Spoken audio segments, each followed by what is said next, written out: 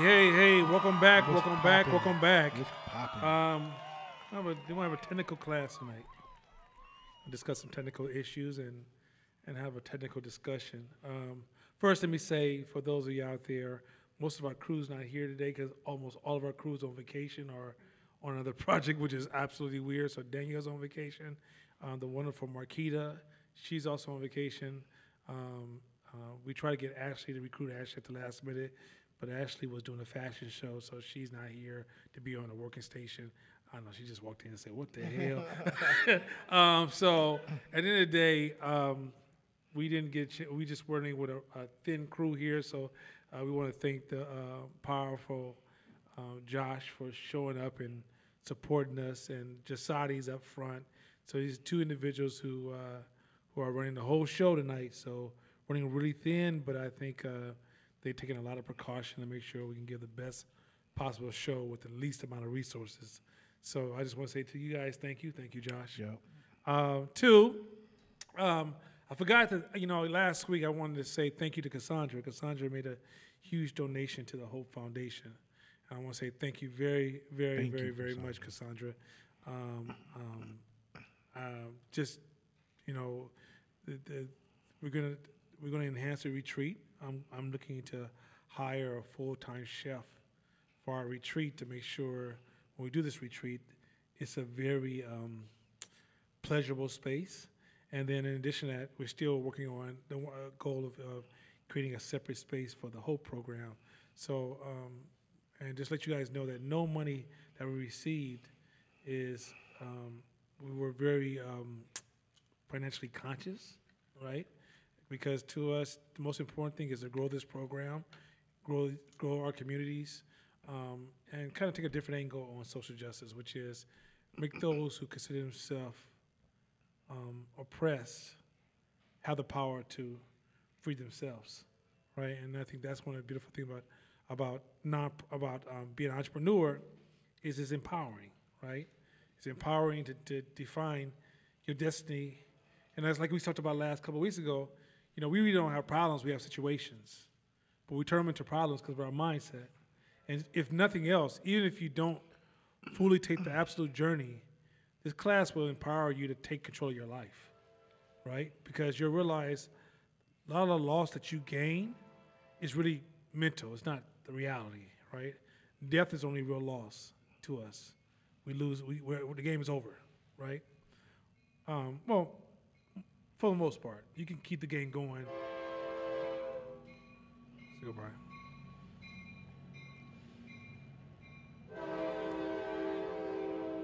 But the reality is that, by taking this class, hopefully you understand life is really what we make it, right? This life could be amazing.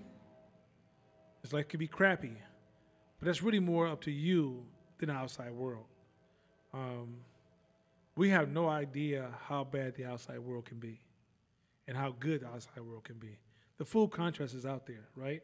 I was just listening to a story where in India, there's a certain group of people where there was a tax if you had a little girl. So the women would have babies, and if they were a little girl, they would work together to kill the baby once the baby was born. Like, I don't know anything worse than that, right? Or there was a woman who was Mayan from Guatemala, and they came to her town. It says, these are real stories. They wanted to recruit her husband and her two sons, and they took off and running. They hid. They didn't tell the mother where they were going because they didn't think the mother. They thought that maybe the mother would show she was lying, and they would kill the mother. So they didn't tell the mother. So the soldiers came, like, where's your husband? She said, I don't know. So they started killing all of her animals on the farm. And then when they finished all the animals, they started to kill all of her kids. And they made her watch everything. Then they cut her breasts off, right? Those, like, when you think about a story like that, you realize how bad things can be in certain places in this world. And then we're at home complaining that, my TV's not acting right, or my internet's down, or I didn't get this opportunity I was looking for. And so once you realize the contrast of how much variation there really is in the world, a lot of these issues we have, I call it the first world issues that we complain about. Once we get our mind in the right place, we'll realize a lot of our complaints and problems we have, it's really our projection and our perception is not real.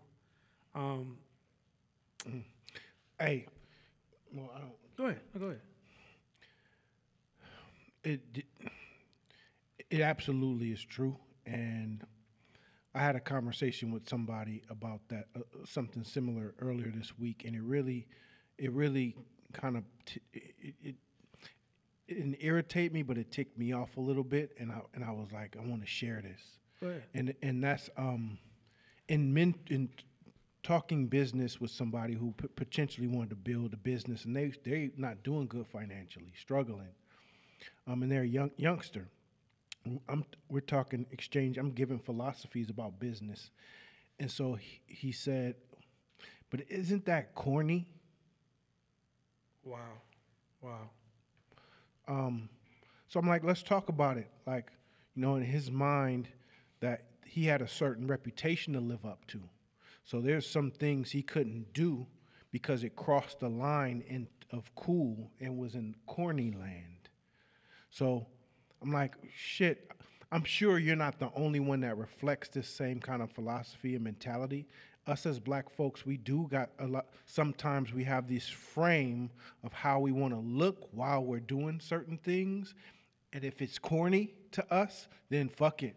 Some people will rather be broke and cool than well off or wealthy or rich or financially secure and be perceived as corny. So hard work, soliciting business, being grateful, looking at things from a certain perspective, like we just talked about, like seeing things within the frame of where you are versus how bad things could be. Like, this ain't the Fonz. You know what I'm saying? Like, and a lot of times we think we can become successful and be the Fonz at the same time. Fonz for young people being hella cool. Because I realized, like, oh yeah, that's I was saying, hey man, that's the first time you've ever did that. I don't think you've ever. I'm an OG stated, too. Yeah, I'm an you OG too. you usually own all the new stuff. That was the first time ever. I was like, wait a minute. So for those of you, the Fonz was a cool person from Happy Days. Cool white boy. Yeah, cool Fine. white cat. Yeah, everything he did was cool. Cool, knocked on the thing. Yeah. I just, God, wow. But hey, that's hey, that's a cool memory you brought back, though. I appreciate that. I appreciate that kind of stuff. I'm gonna do it on a retreat, and maybe we'll have a chance to do a little bit with the class. On a retreat, we're gonna work through changes. They have this new equation they've been working on for change, and when we do the equation of a change, one of the parts of the equation is a combination of different emotions that have to come together for a human being to change. And one of the key things that a human being has to experience for change is they have to be willing. And I think that people might think, oh, I can be willing. No. When we dive deeper into what does it mean to be willing to change, you'll realize most people are not willing to change. And it's not a bad thing. Part of where we're trying to get you to is to, before we can help you, you got to love yourself. This class cannot help you if you don't love yourself. Like, you got to, and I'm not talking about love the future you or who you're going to become, love the great moments in your life when you won your championships, but I'm talking about you love yourself in all of your perceived flaws. If you can love yourself and perceive flaws, that's the beginning of change, right? But if you don't love yourself, you will always sabotage your personal change. And that's no matter. And so that's one of the things we're going to do on this retreat is help people, one, love themselves, two, face the pains they avoid. Because part of change requires for you to face pain. And so we're going to help people on this retreat face the pains that they try to avoid all the time. They try to talk around. They try to dress up. They try to distract themselves, right? Like, a lot of times the reason people do drink or drugs, multiple women, always changing hobbies, always changing habits, can't stay focused on anything, they're running from pain, right? And so we're going to help you kind of stop and realize that pain is part of the ingredients for change. If you can't accept your pains, and by you avoiding your pains, you're also avoiding what's going to help you change. if you human beings don't change if we're hella comfortable. Like that's one of the things about like social justice I hate is we're trying to design all the discomforts out of individual lives, especially individuals who are suffering from depression. Because a lot of people are screaming racism and sexism, homophobia, and all this. A lot of them are suffering from depression. It's not popular to say, but it is what the fuck it is. If you study depression and you study the characteristics of depression, it's the tone of the anger, right? It's the tone of the communication, tone of conversations. And so a lot of us suffer from this level of depression, and what can help us evolve out of depression is dealing with some of the friction. The friction is actually part of the ingredients that gets us out of our depression. But social justice engineers all the friction away, which is what you need to get up out of the hole. And so we're gonna get into the equation of how to change, because I think a lot of people are sitting in class and they're hearing these great lessons and they're becoming inspired. And hopefully we're broadening your vision, because that's also part of the change, is you have to have a very, very rich vision. Where do you want to go? Not those vision get-togethers that people have and create the vision board. That's not what I'm talking about. I'm going way deeper than that. But, like, for example, if you sat down and say, why am I here? And what do I want to achieve in this lifetime? And what really matters to me? I think we talked about that in your business aim. We talked about that last week. These are necessary ingredients for change. And so the retreat, we're going to really dive into it, because we're going to help you start running from yourself. Many of you guys, I think, you guys have mastered the art of avoiding yourself, right? And you almost feel as if you do address yourself, you're going to die, right? I mean, we've seen it at retreats where people have had nervous breakdowns and had convulsions and had extreme crying, and it's all okay. None of it is wrong. But that shows you how powerful the brain is when it tells you about that discomfort of facing yourself. And so we're going to, on a retreat, the goal is to really take some time and help folks get past that. Then last, I think it's also important to understand that as you start to change, you cannot maintain change if you go back to your old environments. Because the old environment wasn't designed by God, and it just is what it is. The old environment is a manifestation of your work.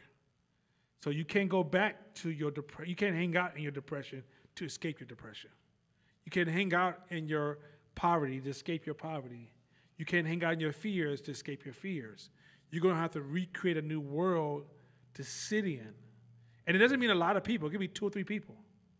Right? And we'll discuss, different processes on how to build those communities. But that's what Hope is also trying to engineer for everybody, is a community of people that you can sit with so you can move on to whatever this new change you want to experience.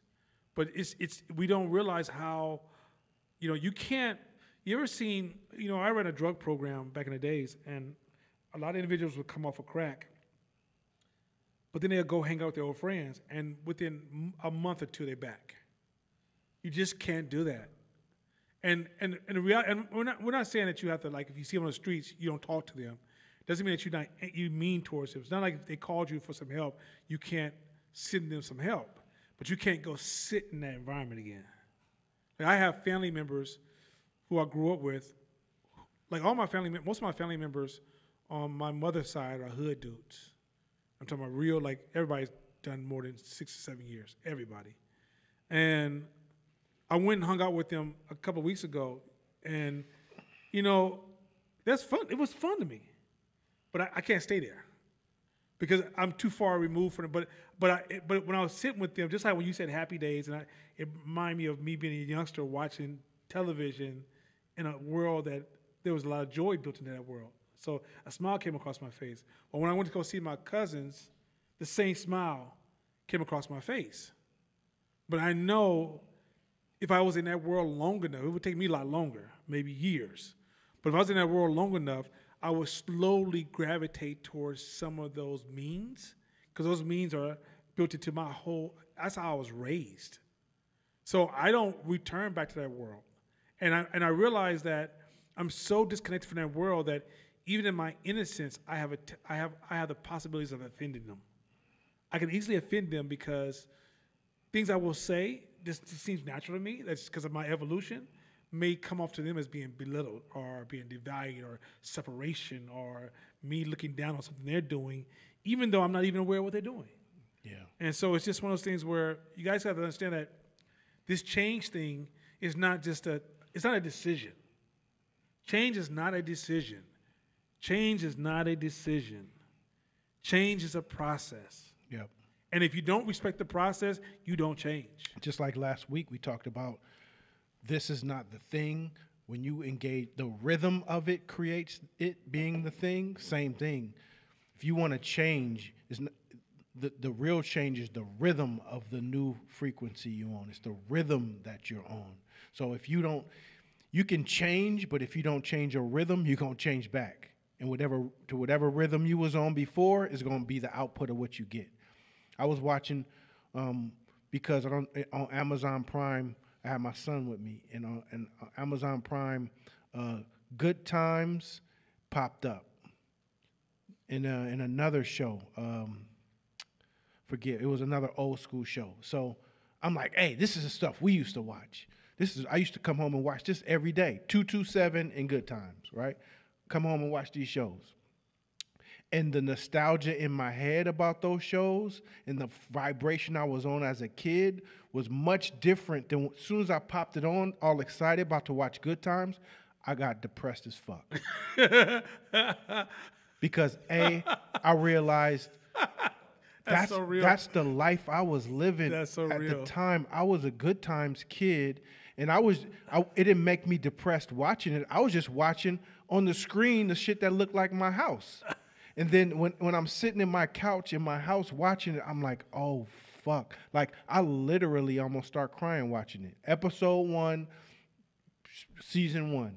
And I'm like, what a motherfucking difference a vibrational frequency makes. Huge. You Huge. know what I'm saying? Huge. And so I'm like, I'm not watching no more of these shows. Because if I watch it continuously, then like he said, the input, whatever you input in your brain is so powerful.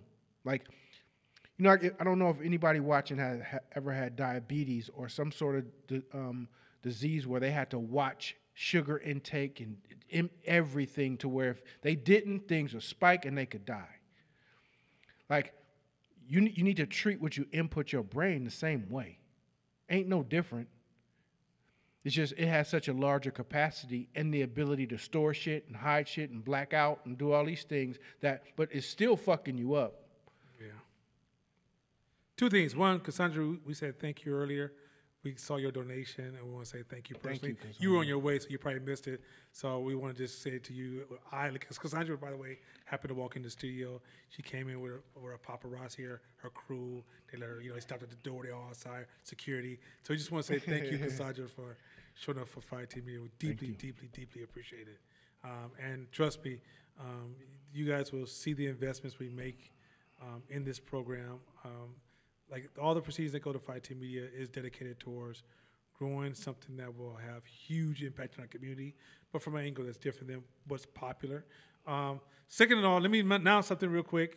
We have a special guest in the house. Oh yeah, you didn't think I was gonna call her out. She should know. Hey. Yeah, Veronica from Long Island came down. She's rocking with us. So if she's not online, don't y'all get sad or depressed. She's actually in the house rocking with us. Let me shout out. Introduce her product. Yeah, give a shout out to her product because I don't roll my R's. Crema. Calm Face and Body Balm is the bomb. That's all I can do. But I did have some criticism. She has some anti-aging cream, but she needs to make some anti-asshole cream for Josh. Once she makes that, she's going to sell out. This is really nice. It's nice to have her in the house with us. Hopefully, at some point, she'll ask some questions on the microphone. So we might have to push her to get on the microphone because we're actually honored to have her out here. So, thanks for rocking with us, Veronica. Yep. Other thing, too, is just a side note. I can't give you guys all the details because it's a project we're working on. There's a new version of COVID coming out, not the Delta version or what's the which one? The Delta variant. There's a new one, and the numbers are still being crunched. So that's how there's no public announcement of it. But if you receive the vaccine, the chances of you catching this virus is 45% chance you can catch this virus, the COVID, but you won't go to the hospital. The high rate of people going to the hospital from this new variant is really, really high. So two things I just want to tell you folks.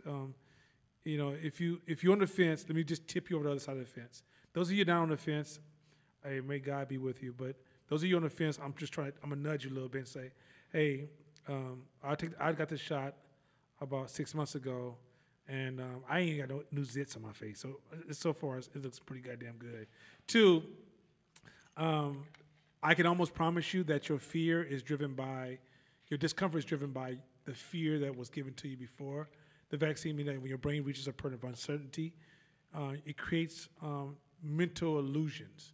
But if you're not going to get the shot, I want everybody to survive that's in the range of my voice. That means start working out.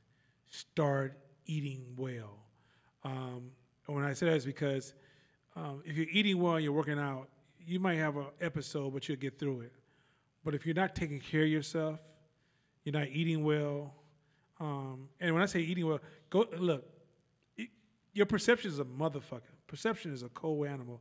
Go home, and I usually never tell anybody this. Go stand on the scale.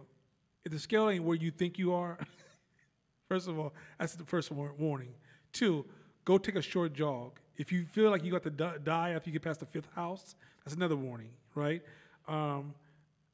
Analyze, do a journal of your whole day. If most of your day is sitting down, you're not in a good space. I know these things sound crazy, but exercise, eat the best you can. Space out your junk food. I'm not here to try to police anybody or wag a finger.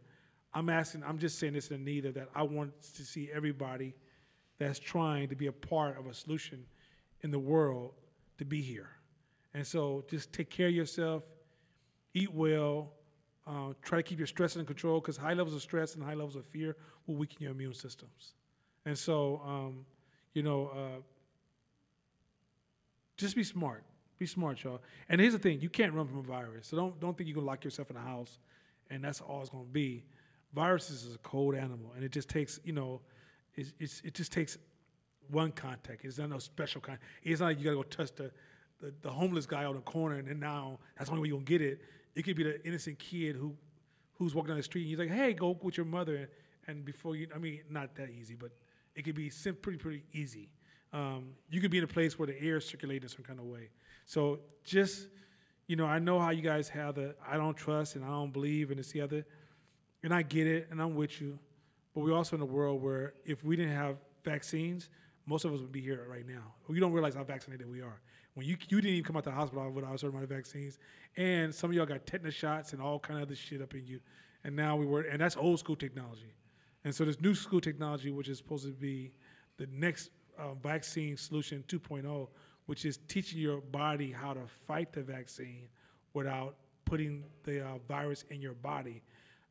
I don't know about you guys, but you should be excited about this new step in medical solutions, because it's training your body to fight. Because that's really why you fight off most colds and most viruses, diseases. Your body's already doing no damn work. So we can amplify what it's already doing. That's better than putting foreign substances in your body and telling your body good luck. So just I want to put that out there real quick. That's my public service announcement, my PSA. But I don't do too many of those. But listen about this new virus. It's because already hospitals are seeing these huge surges, because when they open up the economy, what they pretty much said, even though no one would ever admit they said this, which is we can only suppress money for so long before we have real big problems. So we got to have the money going. We have to have the economy going. But in that case, we're going to give you this window to get shots and your vaccine. Well, after that window's gone, may God bless you. That's pretty much how it's been. Well, the problem with that'd be cool, but a lot of our people, most poor people are uncomfortable with the vaccine, because Why are more people uncomfortable with vaccine? It's because powerlessness changes your reality. When you don't have, the way you see the world is totally different than when you have. And so when people don't have, most of the people who don't have are saying, no, I'm not taking the vaccine. And so that means that it's gonna be a bloodbath amongst people who are poor. And so I'm really concerned about people who are poor in this case because we're doing the work behind the scenes and we're seeing the numbers and we're watching how the game is being played and we're like, oh shit, it's kind of cold-blooded. And so it ain't all of America in the game no more. Now it's a discussion of the poor and the fundamentalists are going to suffer. And so now, cool, if you don't want to take the vaccine, that's not this kind of conversation because I don't want to make you feel bad about not taking the vaccine. But what I do want to say is, let's not act like COVID doesn't exist, and let's not run around like, yo, I'm invincible. Take care of yourself. Take care of yourself. Take care of yourself, all right? And if you're not going to take the vaccine, stop acting like you John Wayne out of here. Rock your mask when you go and hang out with the crowd. Most of the people who are getting sick are the youngsters, between 30 and 40, I think 42. It's because once the economy opened back up, they had the money to go out and hang out together. And now it's hitting fast. And so this new variant, if it does hit, and I'll let you guys know once they get close to making a public announcement, if that one hits, either get the shot or just take care of yourself. Take care of yourself.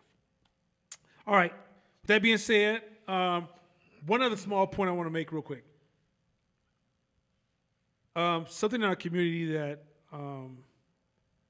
me and Shakir has been working on, and we still got to work on it.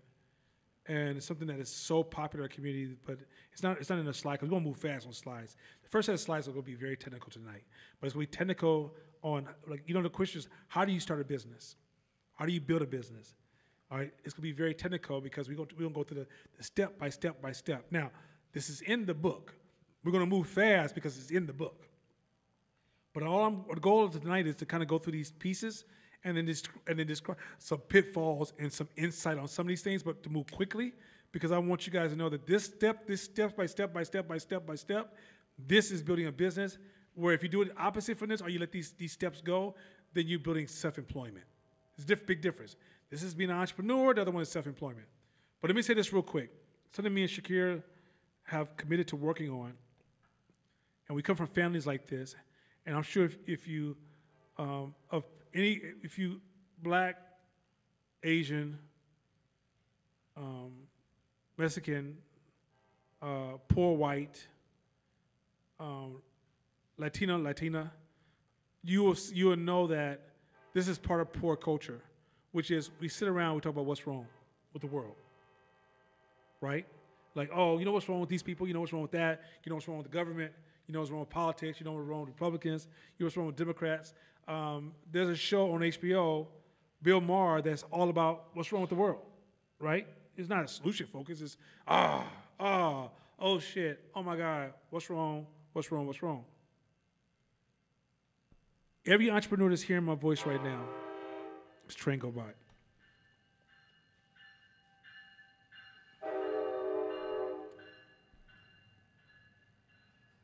Practice learning what you like about culture, people, and opposites. Commit to learning to see value in the opposites. Let me say why. Let me say it again. Don't focus on what's wrong. I'll get to that later on in the year, why that's a horrible mindset. But it's something you have to practice. Practice seeing what works. In my studies of looking at different global evolutions from nothing to something, development of nations, the plight to come out of poverty, the enhancement of society, the enrichment of society. One of the worst things you can ever do, and one of the things that causes the people to be stuck, is that people are often stuck because they fall down this rabbit hole of what's wrong. And guess what happens when you use your brain to figure out focus on what's wrong? That's all you can see. You can't see anything else. There's no innovation. You can test it for yourself. Innovation comes from first focus on what works. And from what works, ideas sprout and branches develop. And before you know it, you build something that's very powerful.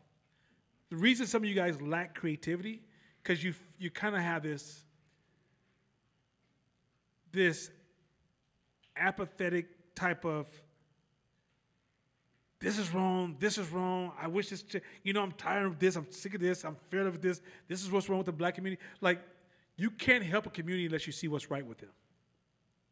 It's the same rule with yourself. You can't help yourself until you see what's good about yourself.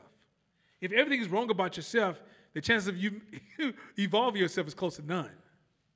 You have to focus on what you like, what is possible. Also, people you disagree with, you got to learn to see the value in the opposites. I know this is not our culture. Mm-hmm. This is not our fucking culture. But if you're talking about becoming somebody who's going to impact the world by what you build, you got to learn how to see outside of your own personal limitations. And your limitations are showing up when you're having conversations all day long about what's wrong with this group of people, what's wrong with that group of people, as opposed to like, hey, I wonder why they did that. What do you think would be their motivation? That's fine. Discovery, exploration, curiosity. Those are cool, right? Even, hey, I'm going to ask next time I'm around, like I think I said a couple classes ago, most of the super pro black people I know never talk to white people. Like, you tell me all this stuff that white people plan, all the conspiracies. Have you ever just talked to them? No. Crazy shit, right? And it's like at some point, start learning to listen to a wider range and conversations of people, and then see what you like about other people. My fascination with, like, for example, I'm not crazy about this Asian hate movement, right? Because I think it's being drummed up more. I think it's being amplified by I think there's dislikes, but the deep hate that they're trying to drive this movement towards, like this big hate movement, I think it's being misinterpreted. However, so it frustrates me sometimes when I hear some of the people who take opportunities to, oh my God, this is Asian hate. I'm like, oh, really? Is it really Asian hate? However, watch this. But what I do is I look at, okay, what is the oppression that the Asian community is dealing with? What are the unfairness? And what do I like about the Asian culture? Because it's a big-ass list of shit I like about the Asian culture, right? That allows me now to also see things I could never see before. It allows me to see myself in ways I can see myself before. And the world becomes, when I was a kid, I lived in Fruitvale District in Oakland. And Fruitvale District used to be, I would call the fruit tree district. There was a fruit tree everywhere. So I don't remember eating a lot of candy in the summer because we had fruits, plum trees, kumquats, nectarines, peaches. We had everything you could think of just in our neighborhood, right? And so when I walk outside the house, every day was an adventure to go figure out where's a new tree I haven't discovered and what variation of a pluot or a plum tree that I haven't tried yet, right? When you practice what I'm suggesting to you guys by shifting from what's wrong with the world to what do you like about certain things in the world starts to turn into that same type of neighborhood for you. And all of a sudden you start saying, no, I have so many ideas, and you become this solution-based animal is because the way you change the way you see the world. Mm. And also, you know how there's certain nuances and unspoken idiosyncrasies in the black community that outside communities sometimes try to mimic or understand, but they don't get, and we clown them for that. Or we like, see, that's why you need to shut the fuck up, Or whatever community racially you're in, that's like, we're that to other communities. So understand that too. We don't like, whatever community we're in, we know the shit that's going on, spoken and unspoken in our community. There's blind spots in our understanding of other communities. That's why it takes empathy. Even white folks, Asians, Latinx, whoever, we don't know what the sensitivities are, and we weren't there, and we're not that culture. That's why it's good to understand from an empathetic perspective where people coming from and have the conversation. What's up? Like, why? What do you need? What's going on? Why do you feel that way? Because there may be some deeper truths or some historic shit or shit that was hidden from history that we don't even fucking know about. Yeah, And then yeah. we're like, oh shit, the government did that to y'all? Like, yeah, like I got cousins with 3 arms, and you just never read about it in a book. Like, oh man, fuck them, So, damn. So that's what makes, to me, entrepreneurship dope, because it expands your awareness and it slows you down. This right and wrong culture, it got us so fucked up towards each other, towards ourselves and our perfectionism, and towards other businesses and how we run our business. Allow things to change your programming. Allow engagement with people to change your programming. Our fear of rejection that's a lot of times where we go wrong as business folk, is our fear of rejection. We don't like to hear criticism. We don't like to hear no. And there's guilt within ourselves because we talk about other people so bad that we're afraid to make mistakes, because internally we feel like people are going to do us the same way. And that's how we frozen. We got to break that. Like, I see this shit so much. And we're brilliant. Like, it's brilliant people around here. Brilliant, smart, talented folks around us, and it's just those limitations that got us fucking stuck. All right. So So here's the thing. For those in house, we didn't sign anybody to the chair. If you guys have a question at any point as we start to flow in this, just jump in that chair right there with the light on it, and ask a question. All right, Charlize, that doesn't mean you sit in a chair all night. You just got to share with other people, okay? I just want you to know, because I know you. Anyway, so with that being said, we're going to jump into this real quick. And emails, we're going to move fast. But once again, it's in the book. Make notes. You can even pull out your book if you wish, or you could just kind of write down certain things that will trigger your memory. Or just come back and rewatch the class. But this here, like, you took this class to learn how to build a business. Okay, the rubber's hitting the road now. Like, we've been priming you, which everything we teach you is part of running a business. Running a business is not just doing 1, 2, 1, 2, 1, 2. It's like 1 through 1,000, and they all apply at different times, right? And so it's a lot more complex. It's an illusion if you think it's just somebody gonna give you an orientation, you sit down at a desk, and then you just keep working really, really hard till you get really, really fast, and then you get a raise for being the fastest. That's just not how it works.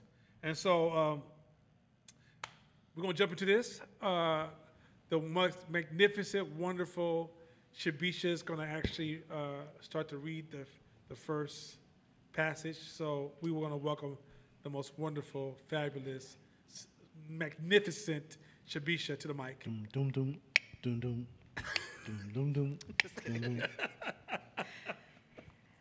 Okay. All organizations are hierarchical. At each level, people serve under those above them.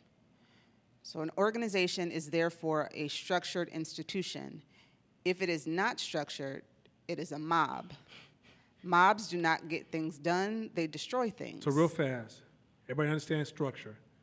But if your business lacks structure, you have a mob. And trust me, Corey can tell you as well as I can tell you, when the money comes in, you can turn into a mob that fast. Because you just start saying, hey, you take care of this, I take care of this. You jump on this, I jump on that. Okay, and before you know it, we're just like 2 Tasmanian devils just trying to move stuff out of our way, but don't realize we start stepping on each other's toes, we start breaking stuff, we start missing things. So for example, I'd be like, well, I thought it was you supposed to lift the wallet. And I was like, well, he's like, I thought you was gonna lift the wallet. And then like, well, who's gonna lift the wallet next week? Well, I try to get to it next, and I try, when you say I try, the word I try really means I want credit for something I don't plan on doing. And so you'll say, well, I try to get to it next week, and eventually no one gets it done. And so then all of a sudden the business starts to look really like hella things are missing, although we're working really, really hard.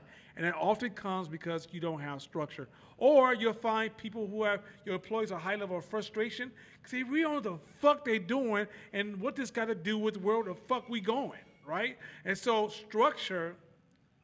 without structure, you become a prisoner of your own business because you're working hard to get very little done because you're poorly utilizing the talent and skills you have on the floor. Next. When the floors need cleaning, when the windows need washing, when the shop needs opening or closing, when the customers need tending, who's accountable for producing the results? So to go back to that point, 5T Media is fixing something very similar to this. So trash should be taken out. Well, who? I didn't know it was my responsibility. I didn't know it was your responsibility, right? Or if certain things happen around the office and things break down, I'm like, well, how come this wasn't managed? Oh, I didn't know that was my responsibility. If that's not clear, it goes all the way down to accounting, customer service, product production, product quality, product delivery, marketing. Everything will be damaged by no structure. Without structure, there's no accountability. Without no accountability, quite often things don't get done. So that means that you are a very intelligent person. This is in the book. You mean the best. You're working really, really hard. But at the end of the day, a lot of things did not get done. And have you ever been with somebody, dating somebody, and they didn't do 2 or 3 things you asked? And you're like, what were you doing all day long? I mean, my God, you've been at the house all day. How come you just didn't get that done? That's how human beings review your business. You miss 2 or 3 things, they be like, that dude don't even care about his business. They won't see all the things you did do. And the market doesn't care about the things you did do. All they know is how they weren't served. All right, this is important. Keep going. What Jack and Murray don't understand is that without an organization chart, everything hinges on luck and good feelings, on the personalities of the people and the goodwill they share. Hey, that's why in hierarchy, ideas are the lowest on the totem pole. Ideas are the lowest. And that's why they stole my idea. Shut the fuck up. Because ideas come a dime a dozen. Creating a structure, the ability to create and reciprocate a structure continuously to where you can generate money on a regular basis is way more powerful than an idea. So that's why these are super important, and it's not the fun shit. It's not the fun shit that everybody likes dreaming and coming up with ideas. Like, hey, what if I did, and what if we did this, and how about this? That's cool, but the true skill set comes in the ability to chunk each idea into a structured priority list and attach owners to it so that it could get done on a continuous basis. So this is going to show you why organization chart is very, very, very, very, very fucking powerful. I mean, you guys seen the organizational chart of the company and thought it was just so you could be clear on who's the next person you complain to if some shit go unfair with your peers, and who do you go to if that supervisor fucks up, and who's the head of the company, and when they walk in the room, who's the person you don't speak to a certain kind of way to walk in the room. That's a poor understanding of an organizational chart. The purpose of an organizational chart is to help you manage yourself into having a business where you're just a shareholder. 2, if you don't have an organization chart and you're running your business as a mob, one of the things it says here is that it hinges on luck and good feelings, on the personalities and the people. That means that your business only runs well if everybody in there are almost like you. But the reality of that is that that's not good business. You can't hire, that's like if a team cannot afford to hire a LeBron James, Kevin Durant, Steph Curry, Klay Thompson, and Giannis as one team right now. You can't afford it. You can't afford it. So when you build your team, you got to build your team with people you can and cannot afford. Sometimes you need to be able to build your team with the lowest possible labor. So if you're building a team with the lowest possible labor, if you don't have structure, then that means automatically good feelings, personalities are their skill level is automatically going to be compromised. Now, feelings. So if everybody's feeling good, because let's say as a supervisor, as an entrepreneur, you're making calls every day. And if everybody feels good about your calls, they're working hard. Let's say the next day you come in, you're like, yo, we're going to cut this because of blah, blah, blah. And it makes them feel bad. Now the office and the business runs like shit because you don't have anybody to say, hey, I expect you to hit this number here. This is your expectation. If it's based upon, let's just get this job done, Well, the level of engagement will change based upon the mood of the office. Now, could you imagine? Now, moods go. If anybody ever worked in an office, moods are always up and down. So the way you maintain a consistent output is by having structure. Structure helps you override that, right? And then also, a lot of times it's just fucking luck. You just happen to be doing the right stuff and everything's just happen to work.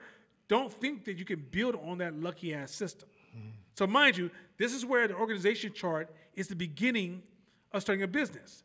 Now, a lot of you guys are thinking organization chart is just me. That's fine. We're aware of that. Organization chart is an idea of planning, and as you plan what does it take to get a job done. Even though you may have to put yourself in every box, you'll understand the hierarchy of that box. Once you understand the hierarchy of what's at the top, what's at the middle, and what's at the bottom level of getting this job done, you know exactly how to hire in, how to develop that process, and how to move forward. Let's keep going. Next one is. Unfortunately, personalities, good feelings, goodwill, and luck aren't the only ingredients of a successful organization. Alone, they are the recipe for chaos and disaster. Organization needs something more. In my first company that I started in 2000 to 2007, I didn't know shit about organizational charts. I just needed help in certain departments. You this, you that, you that, you that, you that. And the company got traction. Still didn't understand. I'm trying to just piece together with whatever little corporate knowledge that I had from working in the corporate world, and I was doing a shitty job from that perspective. What ended up happening, because this fucking describes it completely, is that 20% of the people in the company was doing 80% of the work.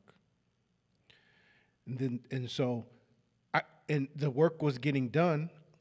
It was getting done, but I also didn't understand the pulse, the feelings, the energy, because then the 20% start getting resentful that the 80% was just kicking it and feasting on the success of the company at the club. So soon that 20% start going bad. So that mob mentality is real, and if there isn't real clear expectation of who does what and accountability for each position, you don't even know the positions, there's no accountability, then you can collapse just like that company did. And my lawyers and mentors tried to warn me, like, Court, this is a shit show. Like, how y'all got this far is fucking amazing, but this is a shit show. You got to put your foot down. And I'm like, I can't, that's my homie. Like, he beat people up for me in elementary school. Like it was all homies. Cordell. And so I'm like, I didn't know what to do. But if you want your company, you gotta learn. Read this next part. Go ahead. This is all. This stuff is technical. And go back.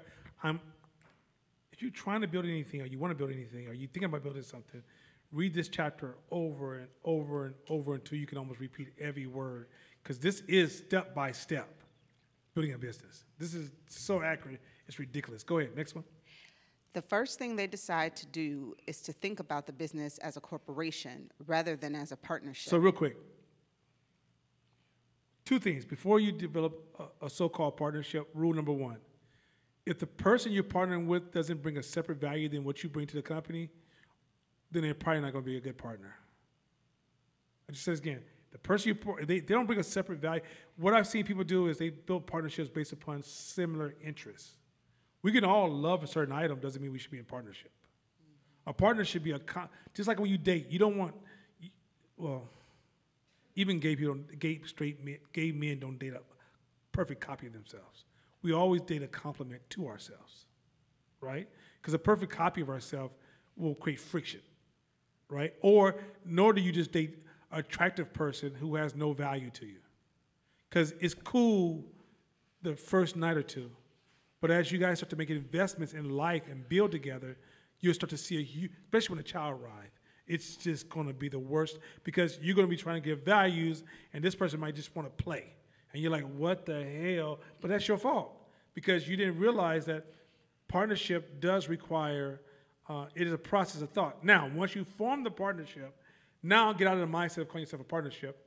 This is the beginning of not seeing your business as a job, but seeing your business as a business. And say, we're forming a corporation. The reason you want to say you're forming a corporation, because that allows you to think of it as a system now. and a life. A corporation is a life. It's a subjective life you're trying to build. Where if you're trying to build a partnership, that language automatically just makes you start to focus on personal, it activates your ego to project your ego into the world, project you into the world. So it almost starts the process of personalizing everything you do in your business. And that means when I try to give you feedback or if you do something wrong, it's going to be cutting you every time. But if you see a business as a corporation, it allows you to have that healthy disconnect. You're connected because you own it, but you're more disconnected because you're building something. It's like if you made a cake and you say, hey, I want everybody to just taste this cake because I'm going to make about 5 or 6 different cakes. I'm going to get until I get it right. So I made my first cake. What do you guys think? And they go, we don't like this. Okay, what do you think I should change? Nothing personal. But if you say, hey, I made this cake. This has been passed down to my family. My mother, before she died, she gave this to me to make. We eat this every holiday before we pray to God. Oh, God. What do you think about this cake? It's amazing, all right? Shit. Yeah, that's what's going to happen. And if somebody does come back at you, ooh, that hurt. Ooh, that hurt. Because what you just heard is, they just told me my grandmother and my mother wasn't shit. She's rolling in her grave right now. Yeah, right. It's like, right. For those of you who get little sister about mother jokes, maybe a little too soon, but okay, that was funny. We'll laugh a little harder when the mic goes off. But the point is this. so the thing is that this is the beginning of making that healthy separation. You're not starting a partnership. You're starting a business corporation. Okay, now keep going. Rather than thinking of themselves as partners, they now think of themselves as shareholders. So, you're not, see, when you say yourself as partners, you really see yourself as employees inside of this job you created for yourself. When you're shareholders, that means your whole focus of getting together is to build something that will run where you are sitting back, where it will run without you. That's your day one. I want to build something that doesn't require me, so you don't never get baked into a role. So, for example, let's say you're doing a job and you love, say, cooking. And you cooking, oh man, Corey, it's the best food we ever had. Oh my God, that Caribbean style cooking is amazing, right? And then all of a sudden, I'd be like, yo, Corey, you need to stop cooking. You'd be like, this is gonna be hard on me, bro. And then even when you stop cooking, you over there micromanaging the new chef. You over there overanalyzing everything because really you want to go back and cook. But if he saw himself as a shareholder, this is one of his restaurants.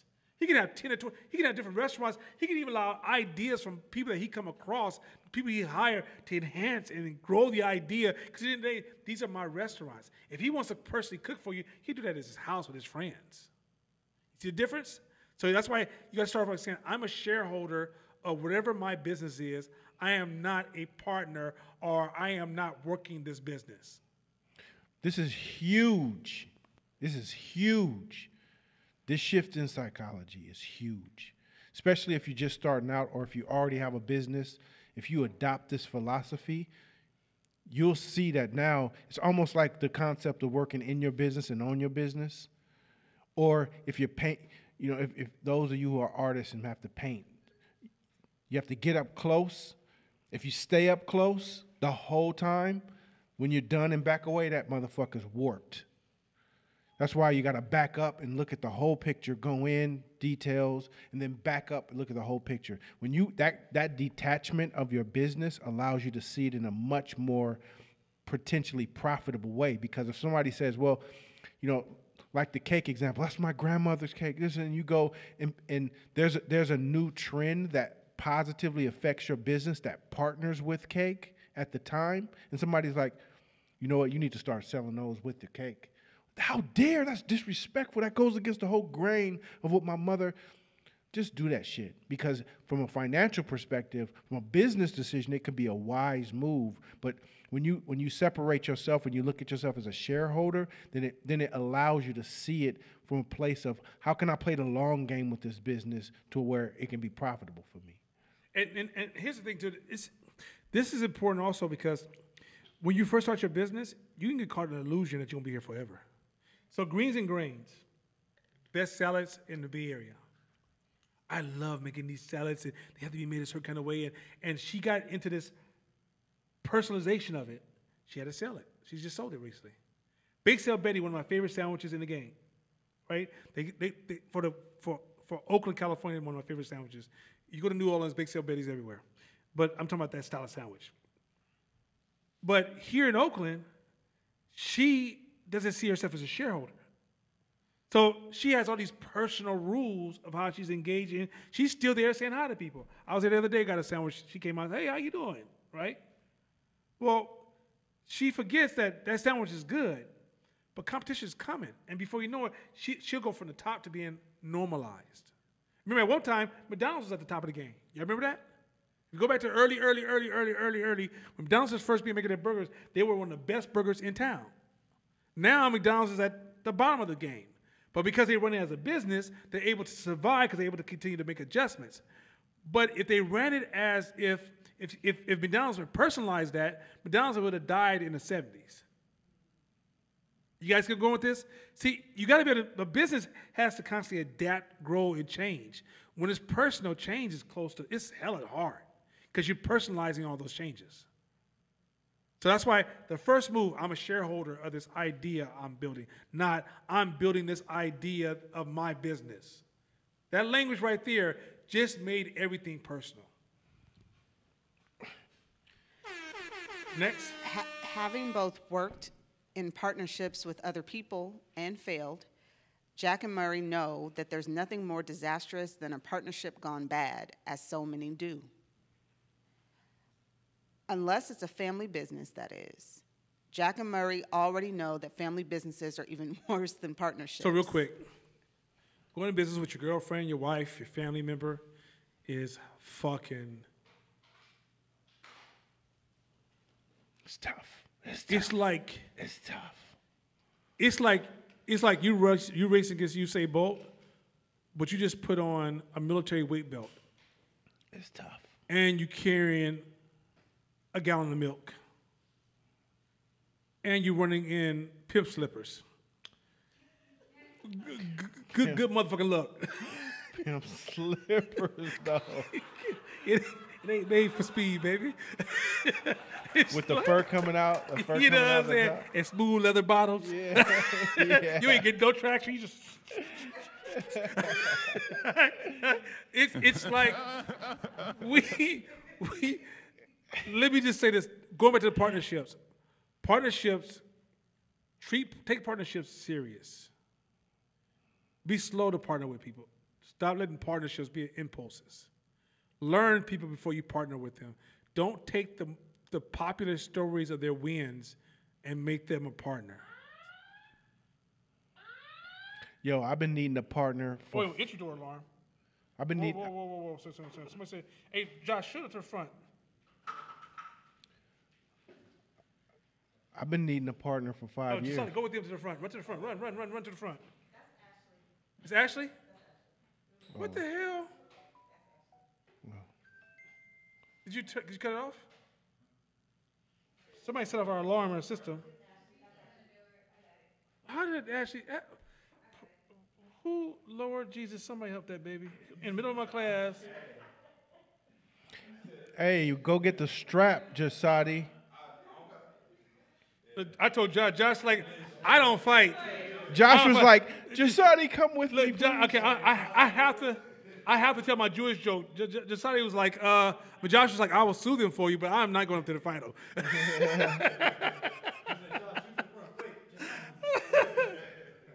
Oh, Jesus Christ. Okay. Yeah, no, it started. That's when the alarm go off. It was like, somebody's breaking in your space. Sorry for those at home. That's what the alarm was like. Somebody's breaking in your space. I'm like, wait, what?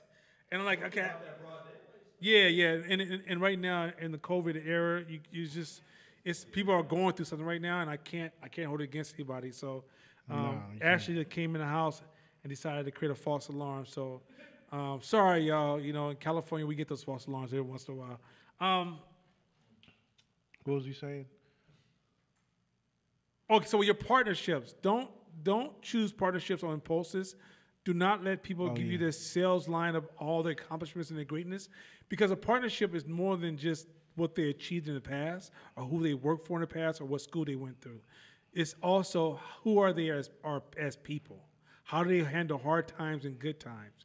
If you can come up with I call a purgatory partnership, which is, hey, let's collaborate on a couple of things. Let me make sure you get paid. And if this works, we can go ahead and discuss partnership. But go through something as much as you can with somebody first, because partnerships automatically can compromise everything. 2, have a plan. If the partnership goes bad, you still can survive on your own. Because partnerships are great. Like with partnerships, let's say if me and Court are partnering on Court Smith basketball, Court can go take a vacation in peace because I'm going to run it the same level of drive as if he's here and vice versa, right? It gives us time to walk away and re-engage. Well, when you're by yourself, vacations are really kind of pseudo. I ain't took one. Yeah, they're pseudo. They're pseudo as hell. And so in the end, it's critical. A good partner is good. However, it's something that you should be slow to approach. Don't just automatically invite people to become your partner because they sold you a great pitch. It's so common. Like you both, like you're in a room, you're like, yeah, you like that? I like that too. That's cool. That's cool too. That's your favorite. That's my favorite too. And all of a sudden you're saying, okay, let's be a partner. No. Yo, man. And you know the cool part about it? Like I said, I've been looking for a partner for 5 years because I know it's necessary, and I know I have weaknesses and blind spots that I could use assistance in helping run my company. However, the reason why I'm super slow is because there's been times where I had jumped into some shit and never solidified a partnership separate from my business and other ventures, but we never solidified anything, and then all of a sudden you there and you see their breakdown. And you're like, oh shit! I'm so glad I ain't signed nothing with them yet, because you don't know everything, and it takes time to reveal people's personality types, how they deal with problems, how they deal with stressors, and that takes time. And business partnerships are deeper and stronger than marriages. It is. Here they go, there she is, gonna make us all go crazy. Lord have mercy, she gonna walk in like it's normal. Anyway, Princess' daughter just sat down in the chair with all her purple on.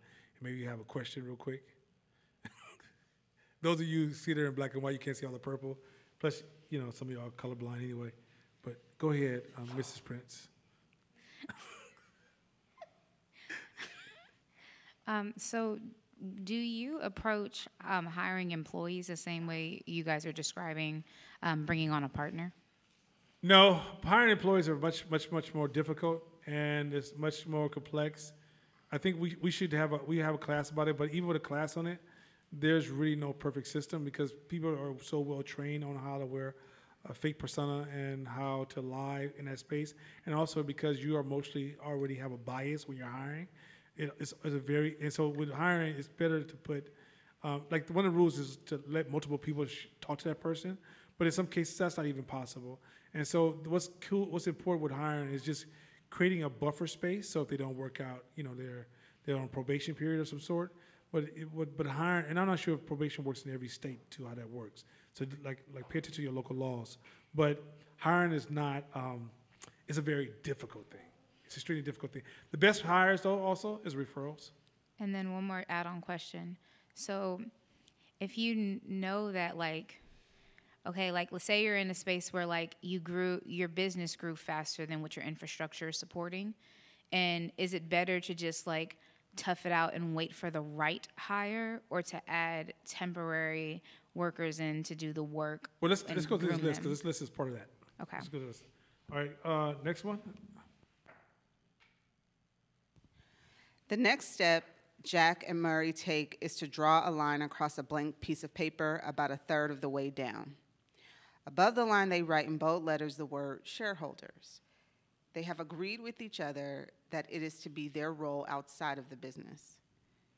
Inside of the business, they have agreed they will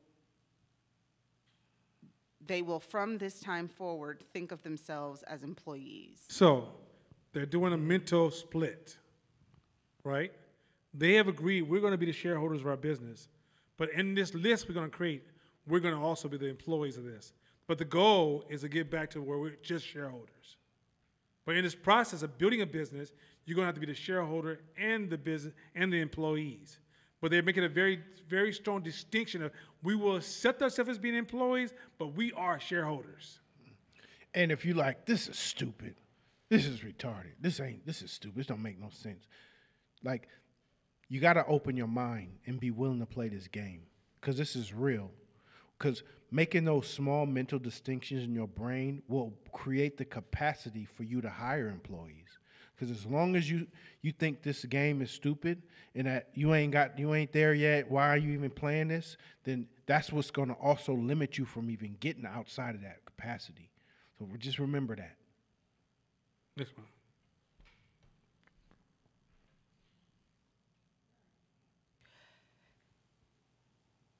Murray agrees to do the necessary research concerning the central demographic model they have tentatively chosen. Real quick. So the first thing they had to do is they had to do a demographic model. Okay, go finish. Yeah, they have chosen this. So this is the demographic model I'm about to get into. Go ahead. How many potential buyers are there in the territory in which they've decided to do business? Is the population growing?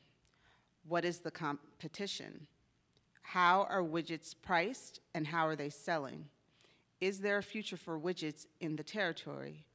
What is the anticipated growth of the territory? Any zoning changes expected?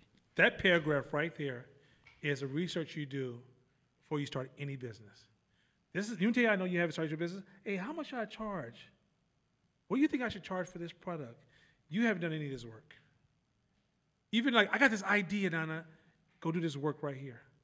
It'll take Nana off the table and the goal of this class is to make you the leader. If you do the work and research these questions right here, this is when people start taking you serious about you. Look, if you came to me right now and you answered these questions here, and you stated like, okay, I did the research of this, and you went through all these questions here, I'm automatically going to change the way I talk to you. I'm going to take you serious on the whole course. Going to change the way you talk. We will also, if you show ownership in this area, we will also start to open up our connections to you. But if you can't answer these basic questions here, we realize you're stuck in an ideal space. Nothing wrong with that. There's nothing wrong with you being in an ideal space. You're not a bad person. That's just a stage of the game. But in that stage, we can't take that stage serious because everybody's in an ideal stage. But this is the beginning. When you say, how do I build a business? It's not going down there and getting a business license. That shit is so damn easy, it will make your nose bleed. And too many people come back bragging to me like, yeah, I went and got my LLC and I had this done, I had that done. And I'm like, do not talk to me about that. That's nothing. This is where the work starts. And I promise you, many of you guys running your business right now can't tell me the size of your market, can't tell me a lot about your competition, can't tell me how your widgets price and how they're selling. Like, and as well as, do you have your finger on the pulse of this area, so you're always watching it. You don't get the information, but you're watching trends in these areas. You're watching behavior. You're in deep observations. You're even going to these businesses. When you travel, you're looking for businesses in new towns that provide these services and how they show up to these areas. Because even when you travel, you develop innovative ideas of how they may do it in Seattle or in Portland may do it slightly different, which may give you innovation how you could do it in Oakland, right? But if you don't know these basic questions, then you're starting either a hobby or you're just trying to create a job, but you're not trying to start a business. Hey, that's where it goes back. We talked about it. You have to be obsessed with this shit. Obsessed. When they ask you, hey, what keeps you up at night? It's not that it keeps you up in a negative way. It's that you're obsessed with this information because you know why? The more of this information you extract, that's where you'll find distinctions in your market where you could fit in. Oh shit! I just did the research and I didn't even think about it. I guess nobody's thinking about it because I did the research and only 4 people are here in this huge, wide open market. Let me stick my toe in and see what happens. Like, that's where you'll find your distinctions. But you got to be obsessed. If you ain't obsessed with that, then you're going to get outworked by a lot of your competitors. So before you build your chart, do this work. Because if you don't do this work, you build your chart, you just it's almost like you might as well say you are akin to Walt Disney because you just made some shit up. So do this chart, answer these questions first. And this is prepping you so when you do the chart, you have reference points, it gives you, it solidifies your ideas as opposed to being some abstract, fluffy, Well, now I did a chart. I got about 45,000 positions here. It just looks like I'm designing a new infrastructure of technology, like almost like a Tesla should call me personally. But anyway, my point is that, Nana, I need to ask you some questions. No, you don't need to ask me nothing. Here's the questions right here. Answer those questions, and it's going to give you kind of a clarity around what does it take. So you say, hey, I want to build my own car. You can go look at what roles are being played in the car company, and then you can even narrow down, I'm only going to need this right now. I'm only need this. But at least you have an idea of what it takes to get from point A to point B. Like one of the things in even the video photography world, I see guys who go on shoots. And one of the things we realize that, hey, you ever watch a movie and they run all those names at the end? And then you see what they all do, you realize, and then when you start doing the shit yourself every day, you realize, okay, that role's important, that role's important, that role's important. But if you don't know those roles, you just run out there with a camera and start taking video and talking about, I'm gonna go home and get on my Apple and make it, so I'm about to become successful. Dog, you might be able to produce one dope piece in your life or one piece every 2 or 3 years, but you can't be a business like that. You guys, you see the difference? So answer these basic questions. Next one. Murray also agrees to create a questionnaire and mail it to a sample of their central demographic model consumers to find out how they feel they're treated by other widget companies. Mm-hmm. So you can mail this, or you can also make this part of a conversation. Hey, when you went to the gym, how did you feel about that? When you I'm talking about everywhere you go. You don't have to make this. Look, when you walk down the street and you say hi to somebody and you start a conversation, hey, what do you do? Hey, I'm actually, I have my own gym. Oh, you do? Yeah. Let me ask you a question. You go to the gym? Which one you belong to? How you like it? What do you think they're doing really, really well? What do you think they can do better? That's the conversation right there. This is business shit here. That's the conversation. That is data for you to know how to build your business. You're like, no, how do I build my business? You got to figure this shit out. I can't tell you that from a goddamn class. It's a process of going out and exploring through asking questions where you go, yo, you just start being curious, and that's why we say be curious. So if you're having questions and you start building a question into all your conversations, every new person you meet, and like there shouldn't be a soul that you don't flip and say, hey, in this business, I run the same business. I sell this cream. You ever bought a cream like this before? From who? Or what about the cream you did like and what didn't you like? Hey, when Veronica came in, what I asked you, Veronica, about this class? Same 2 questions. What do you like about this class, and what improvements do you think we need to make about this class today? Because that's how you grow. That's how you get better. And you got to have that pitch ready in your business because you get so much valuable information for free. Hey, check this out. In my world, who makes your uniforms? What you like about them? And the shit that's irritating for them that they don't like, that is your list of what you embed in your company. And then that's your value in your pitch. Right. So, and they're like, what? You do that? And you do that? Oh, shit, you're solving all the problems that I have. And now you get conversions on customers. Now, keep going. This is in the book. It's business. You can go back to the book, but this chapter, I think some of y'all got caught up in some of that emotional shit and got stuck. Especially if you guys are stuck in that mental loop where you want to talk about yourself all day long. This is shit right here. This is stuff you guys been asking for, and it's in the book, and it's so cold. Hit the next one. At the same time, Murray is to personally call 150 of those consumers. He'll conduct a needs analysis to get a better understanding of how they think and feel about widgets. What do widgets mean to them? How have widgets changed their life? If they could have any kind of widget at all, what would it look like? How would it feel to use it? What do they want a good widget to do for them? My God, they can't. That's it. That's it. I mean, like literally, this is when you're out and about. You don't talk about how the Warriors are going to play next year. You don't talk about what sales is happening in the department store. You don't talk about the last funny couple of jokes you saw on YouTube. This is what you want to talk about first. Now, once this is talked about, then you can go back and talk about this shit. You talk about all the shit you want. But all the high-performing entrepreneurs I know, if you meet them, you're going to get one of these questions thrown at you. Just because they're used to, look, you're not expected to sit in a room and be like, I had another great idea. I'm the guru of ideas. My creativity is so great. I can move you anywhere I want to. La la la. No, that's not who you are.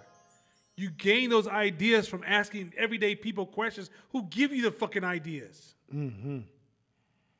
Now y'all trying to see how cold this shit is? Mm-hmm. By you just going around asking almost like a template of questions that are about your industry, about your personal business, about the products you service that you provide for customers, you are getting tools on how to innovate, align, and compete. Hey, I had a salesperson on my staff. He, in his mind, he was the greatest salesperson on earth, right? He was doing his job. And we had a sales consultant come in and do some, just some consulting on how to improve our sales. So she did some weird shit, but one of the dope things she did, she came in the office and said, give me the list of your customers. So we printed out the list with the phone numbers. All right, put her phone down, put it on speakerphone. Call customer number one. Hey, this is so-and-so. I'm just I'm here from Court Smith, and I just want to get some feedback from you. How do you like your service at Court Smith? What don't you like about it? What do you like about it? Well, I love Vanessa. Vanessa's amazing.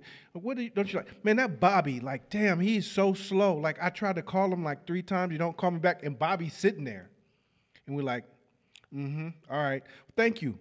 Customer number 2. By caller number 5, Bobby wants to crawl up under his desk, right? And so now we're seeing, like, okay, all this shit you talking, like, that's how you get, the customers are your lifeblood. That's how you get the nuggets and information you need to expand and grow. Like, if you're not doing that on a daily basis, sometimes your emotions and your ego about how well you're doing blind you to the fact of how you're really doing. You can't trust your own perception.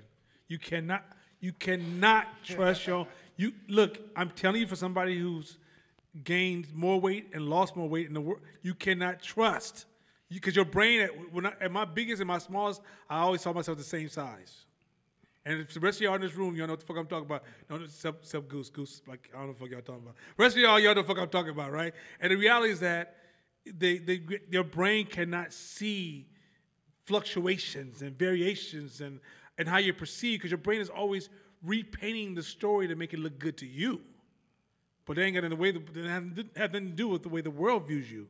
And so if you're not in that constant conversation, if you're talking to your customers about anything else, you're not doing business. You're using them to heal some of your psychological woes. So next one. Jack and Murray sit back and look at the completed organization chart of Widget Makers, Inc., and smile. It sure looks like a big company. The only problem is that Jack and Murray's names will have to fill all the boxes. So what they do is, real quick, this part that we skipped. So Jack and Murray sat down and they wrote down, what will it take to run this company, from the CEO all the way down to the person who's going to be mopping the floors, janitorial service.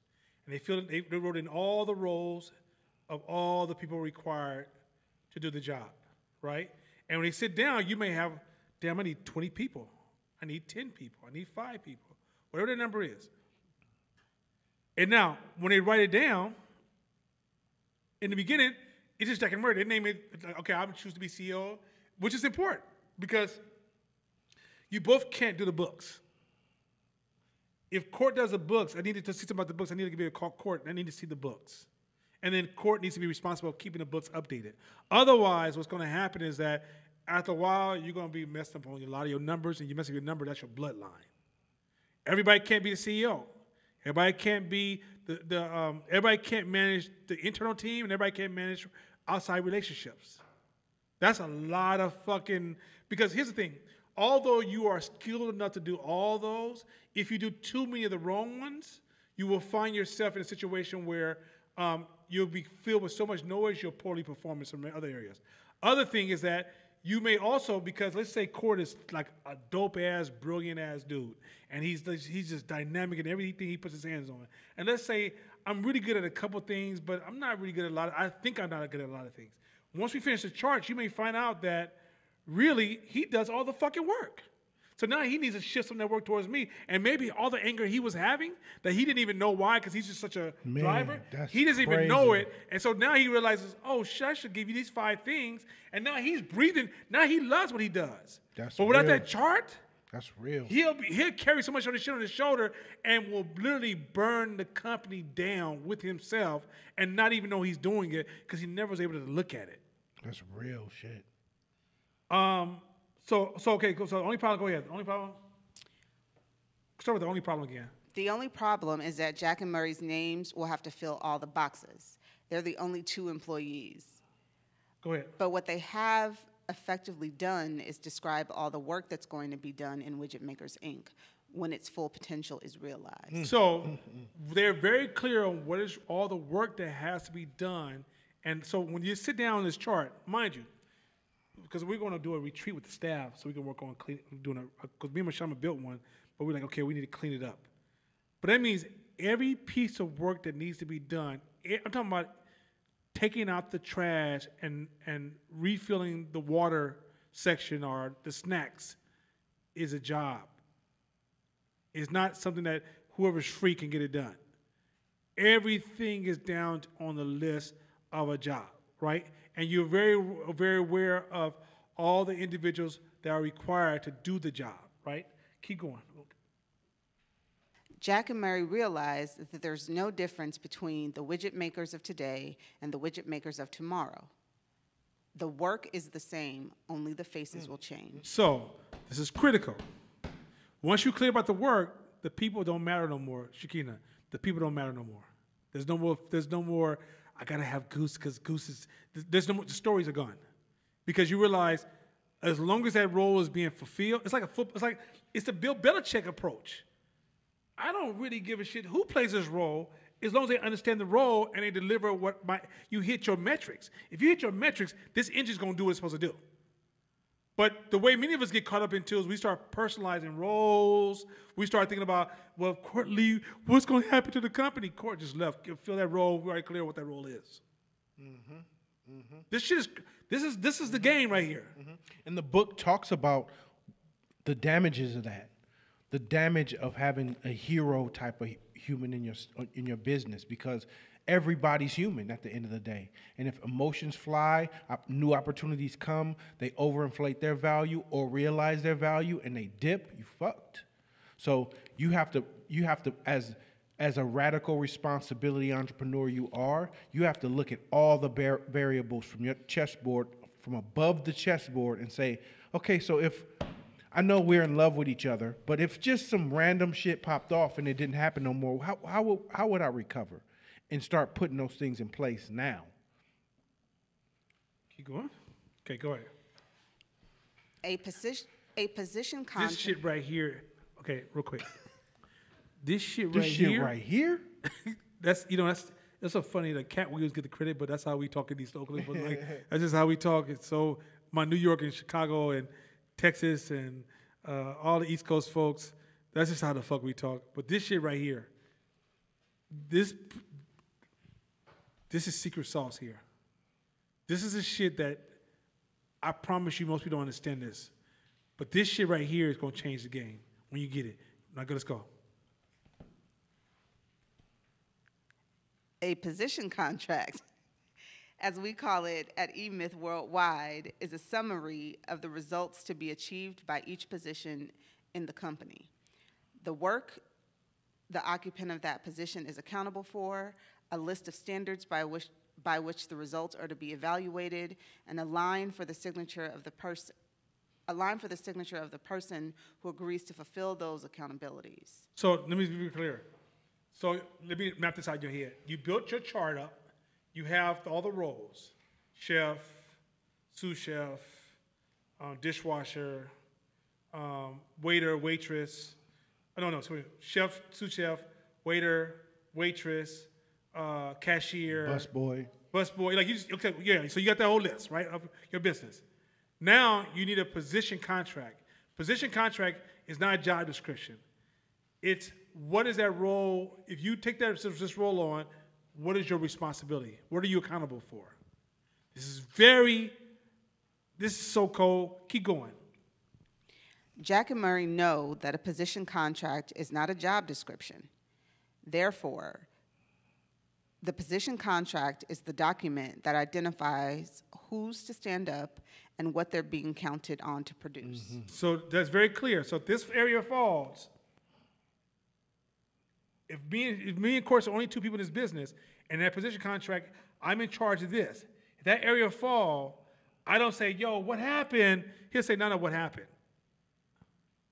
And also, I'm immediately jumping on top of it when it happens because I realize it's my responsibility. Not, well, what happened was radical responsibility. Not think about radical responsibility when you have a position contract. Now when something happens, I'm always taking radical. So that means that I'm also mentally owning that problem. That problem is no longer just floating in the company and somebody get to it when we get to it. I now have eyes on that problem. I'm babysitting that problem. Keep going. Having completed the position contracts for the positions within their new company, Jack and Murray, as shareholders, proceed to the most critical task of their new association, naming the people to put in the boxes. So you start naming the people to put in the boxes. Keep going. If the business is to give them both what they want, someone will have to take it very seriously indeed. So you're talking about, so now, mind you, the CEO, whoever's going to be a CEO, has a person who's going to take it the most serious. Doesn't mean that at some point everybody won't take it just as serious, but who is going to stay up at night? Also, here's the hard part about being a CEO. It ain't put the king in the throne and celebrate you. It's you also take the hardest hits. So when me and Mashama first started Fight Team Media, Mashama was set on, you get a portion of every job you do, you get 50% of it. Now, when enough money didn't come in where I couldn't get a salary, I just didn't eat. I'm not exaggerating with that. I'm talking about I was broke. At one point at Fight Team Media, I think I took home $800 a month. My rent at this time, this is back old rent, was $650 a month. So y'all see where I'm at, right? Because now, mind you, Mashama took home maybe $3,000. But once again, that was not, as a CEO, I have to take it a little bit serious than he has. And that means I also have to own the seriousness of all the other things that go along with that. I think sometimes we think the serious, we think about, oh, I'm just serious about business. No, that means you seriously own all the fucking responsibilities and the losses and the wins. Yes. So you take less up front, but you get more up on the back end. Let me be very clear. So in the end, you pay all your, I couldn't go to Mashama and say, Mashama, remember I promised you 50%? Well, things are kind of rough this month. So what if I just front you 25? No. I had to put my big boy pants on and be like, damn, how's that steak? It tastes good? Man, I'm going to go home and just see if I can find me a fruit tree. I'm good. Like, literally, it was a different conversation. Yep. Y'all think I'm joking? It's that much of a separation. I've had people come to me like, should I pay them? I didn't make that much money. I don't really care. You're CEO, right? Because when the money flips and you start getting a huge portion, and all this money is 20, 40, 50, 20, 30, 40, 50, and also that accumulation is millions, and at the end of the year, they may make $500,000 to $1 million, and you made $25 million, well.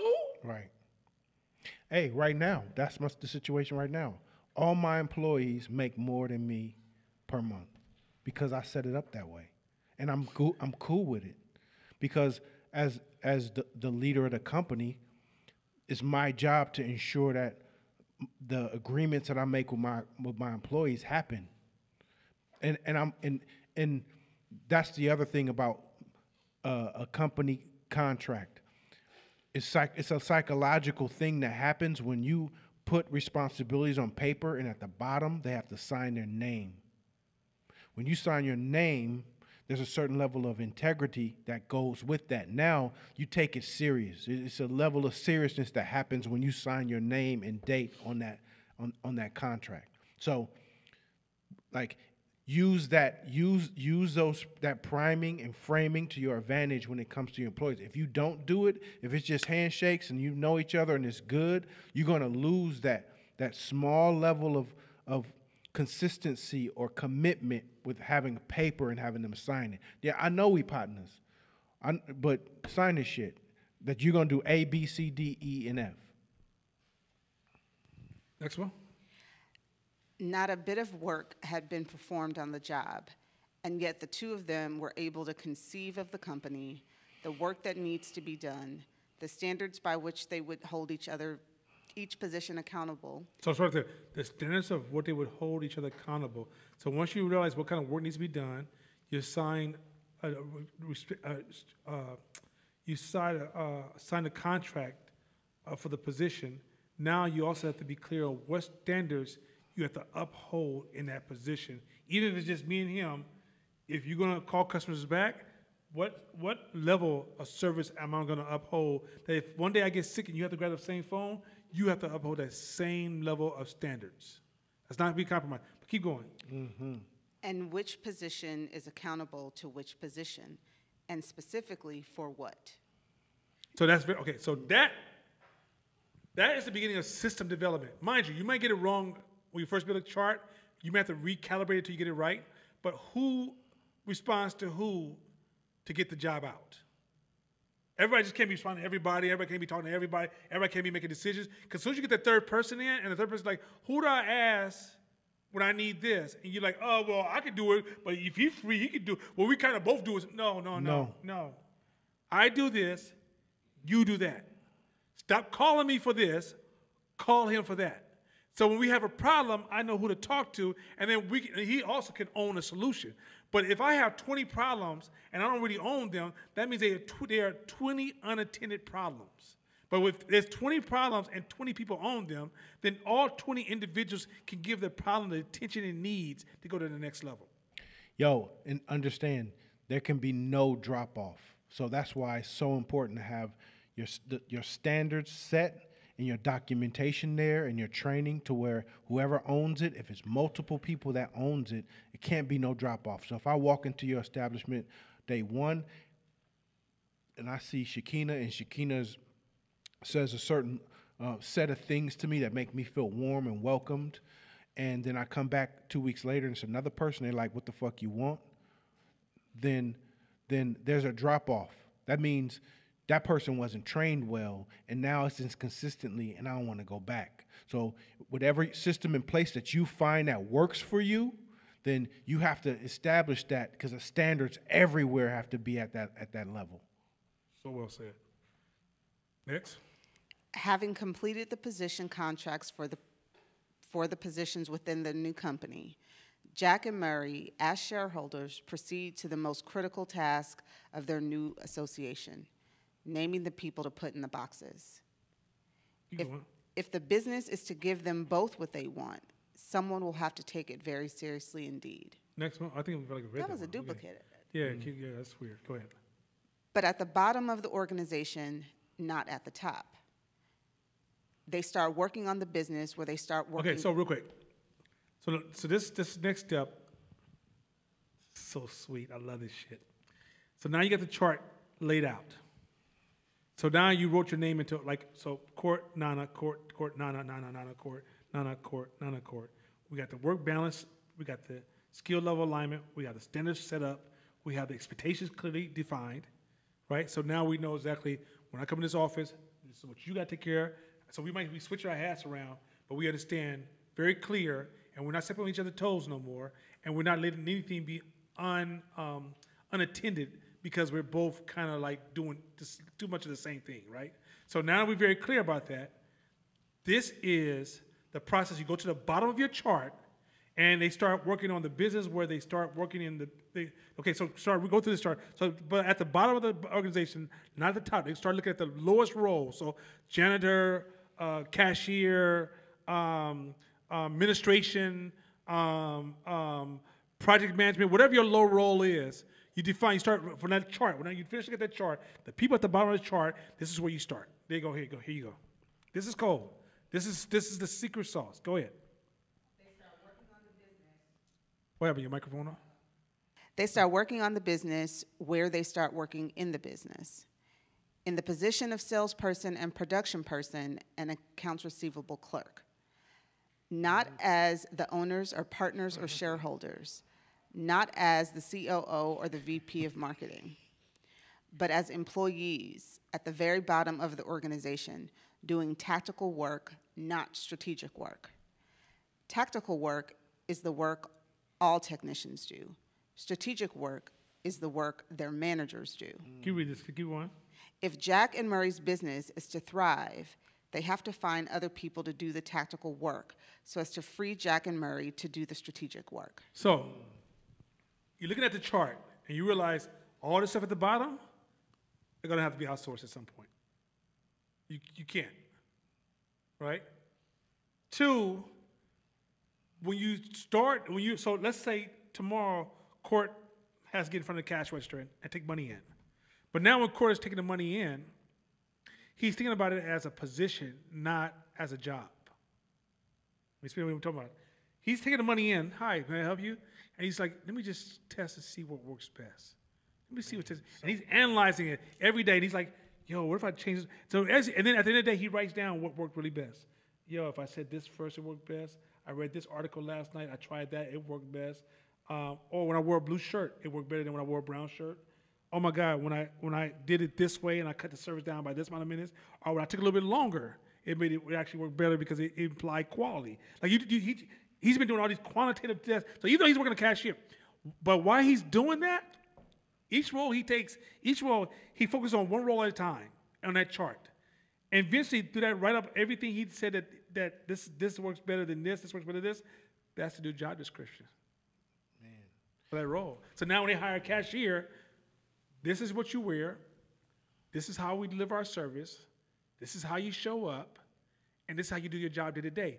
But the only way he's able to do that is that when he had to do the work, because it's just me and him, he analyzed it and documented what worked best, down to the point that he had it down to a system. So then when he got ready to hire somebody, Shakina, he knows exactly what he's asking for, what skill level he's looking for, what personality type he needs.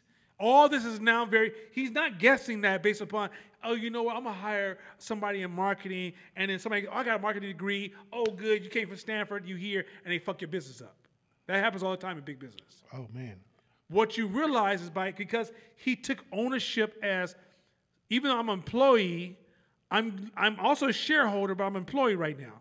But I'm also looking at it as eventually getting to a point where I'm going to manage this role.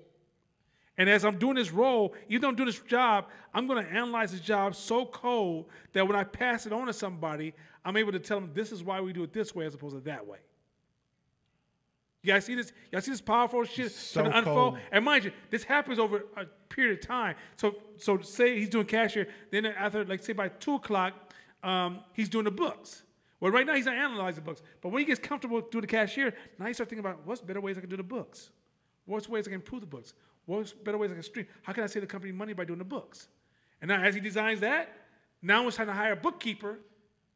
He's already analyzed that. Now you can tell the bookkeeper, this is what you do every day. This is how you show up. This is how you do your output, your input. This is your whole role. Now you have job descriptions. You have a how you build something. You have a what. You have a why. Now, if I come in as an investor, welcome to a new employee, Goose is now the cashier. Hey, tell me about your job. Well, here, this is what our goal is. This is why we do it. We use this kind of system. This is our end goal. This is how we impact that. But where did Goose get that from? When you were a cashier analyzing and journaling everything you did that day that worked and things that you just like, I don't think that worked. I want to test this new idea. Yo, that's so much fucking game. That's exactly how it happened. You basically described the shit. Like, that is the game.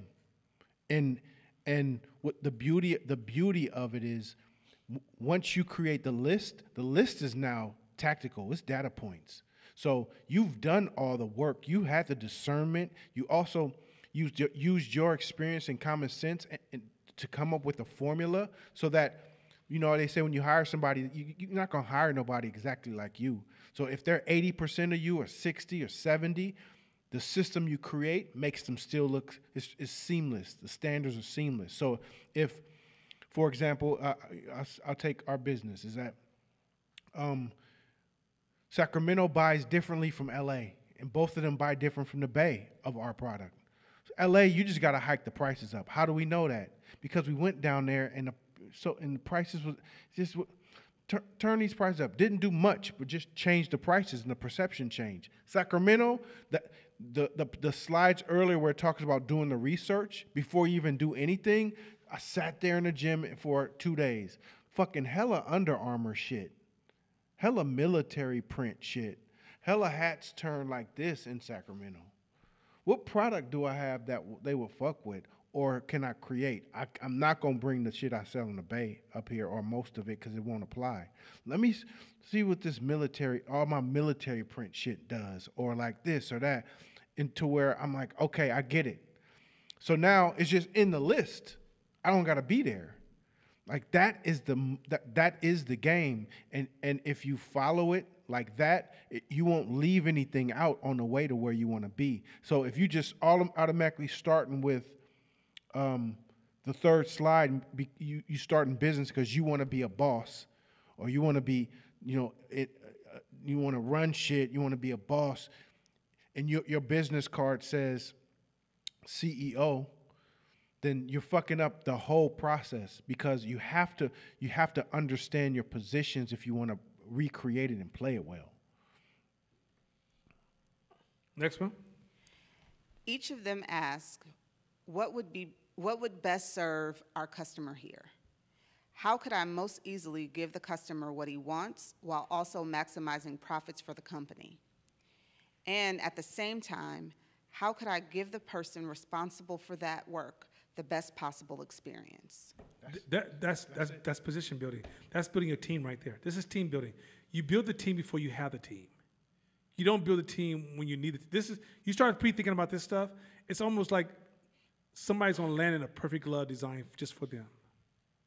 But if you just try to if you hire somebody to build that for you, this is what he talked about earlier in the book.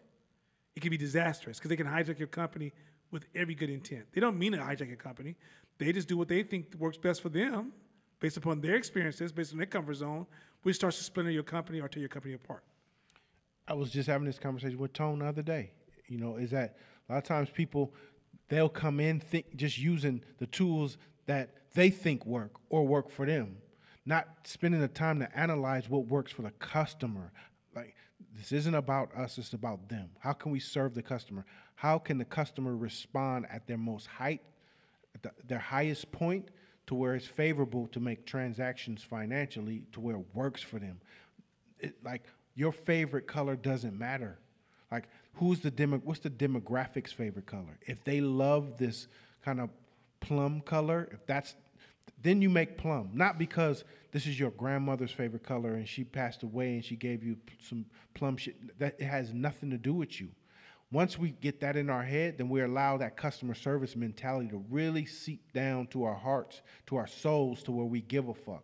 If you're in business, but deep down you have a fuck customers mentality, I don't give a shit about them mentality, you don't think that's going to be apparent and that it's not going to come to the surface. It does, and it will. And if ain't nobody fucking with you, that's a good reason. It might be that reason.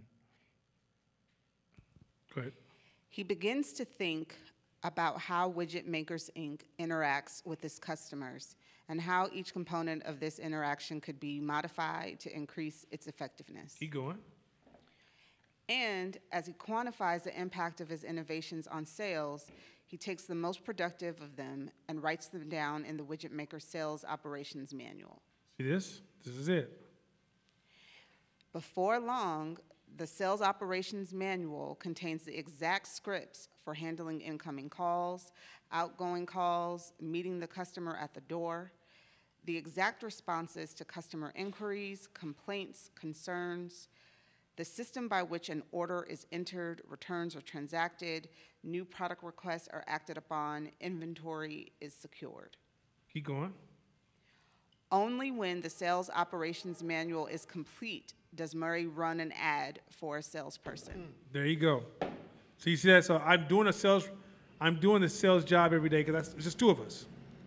I've defined how we deal with the problem, how do we get another customer, how do we manage inventory, how do we manage complaints and compliments, how do we extend ourselves to a customer, and now once all that's done, only then do I run an ad to hire. Keep going. but not for someone with sales experience. This is the trick right here, Shakina. Pay attention. This is directly going to hit what you said. You don't have to go out and find a salesperson now. Be very clear about this. Black people, Latin folks, Asian folks, my Jewish partner, all of you guys, right? This shit is game on top of motherfucking game. Say this again, but not for someone with sales experience. Go ahead.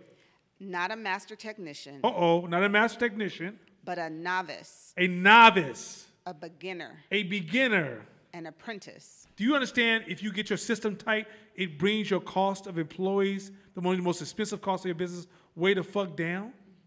See, once you build a system, you can train everyday people who are intelligent to fill that role. That's how, okay, do y'all realize most of y'all get jobs and y'all ain't really qualified for those jobs in big corporations? Do you realize they train you into a role and then you take that title and go to a club and tell people that you're the marketing director, knowing goddamn well they trained you on everything you're doing? And they gave you that title because they knew your ego loved to hear that word, director, leader, king, queen, master, superior, grand poobah, whatever the fuck they would have called you, right? But you just love that shit, right? But at the end of the day, they pre-designed that role, so when you fit into that role, it's designed, they can just pull you out and plug another module in. That means no one person can stop the motherfucking show. Y'all get the game on that? It just taught you how to hire the lowest talented person. Let me say this again. It's give you a game on how to hire the lowest talented person because you mainly learn how to record what it takes to do the job, and that's how you train an everyday novice. That means, hey, I ain't got a big budget, but I can bring you in at $40 an hour, $30 an hour, $25 an hour. I can train you into the game, right? Now, if you help the company excel, I can reward you. But if you suck, I can fire you and get another person in that role. Or if you're just mediocre, I can just add another person to that system and I'm okay. Mm-hmm. You guys see how cold this is? Mm-hmm. It's like, but that's because when you were doing the job that you do every day, you were taking it serious. This is called running a business. You were recording and documenting of what does it take to do that role, so when that person fills your position, they know how and what, why. All that's answered in your documentation. So how does that apply when it's a job position where it requires technical knowledge, like personal training? No, it's not true. The technical knowledge is the technical. It's a myth. It's a myth. If you're training somebody and you look at what you actually do every day, that could be in the manual. And if you realize what people actually show up every day and what they're asking for, if there's a specialist need, you can have a specialist position. But the everyday, but the bulk of your money probably comes in overseeing and coaching, overseeing, comforting, supporting, and being there for people, right? And giving them confidence and reassuring them. I promise you, if you analyze it, that's because you're personalizing your business. If you came out of being a shareholder, you would look at your business and go, how can I break this shit down where technicians are irrelevant? You guys have had this conversation before here, and he asked you the question, what's the percentage of time of the shit of the training that you do where it's just basic. Go here, do there, do that, and you were like in the 90s. Mm-hmm. So that means 90% of your employees can be basic, elementary shit. And if there's a question that's beyond that basic, then that could be a specialist question. But if you step out and realize what that Rubik's Cube algorithm looks like, and you realize every time, 90% of the time, this algorithm works, so I'm gonna work it. And if it doesn't work, only 10% of the time, I'll use a higher level one. That's business. That's really getting precise business. That's scaling.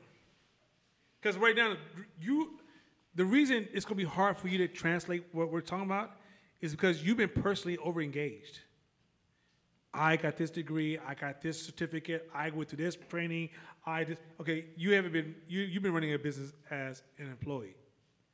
If you're running as a shareholder, you've been getting those roles, but as you're taking that class, you're like, how can I break this shit down where I can train my cousin to come and take this role right now? Mm-hmm. What about this is really technical And what about this is really just, I can put into procedures, and I can teach this to a group of people, and they can all be like robots and follow that same system over and over and over again. Once again, I tell you, no, I'm not trying to offend you by no means, but 24-hour fitness, Old Gold's Gym, or any other major gym that have trainers, I promise you, they probably have 1 or 2 technicians. Okay, you could foot that bill, but can you pay for 5 Kevin Durant's? You're gonna need somebody. Hey, your job is just pass this motherfucking. Your job, just get a rebound and don't you do a goddamn thing else, right? Your job is just. Hey, your job is just hit him. I don't give a fuck. You don't need to have, just hit him, right? Because they used to have that. They used to have a bruiser on it back in the days. They used to have one dude like when we call him in, somebody on your team had to get fucked up. And they knew, oh shit, here come Bruiser. He can't dribble for shit. He can't shoot, but he can fuck you up, right?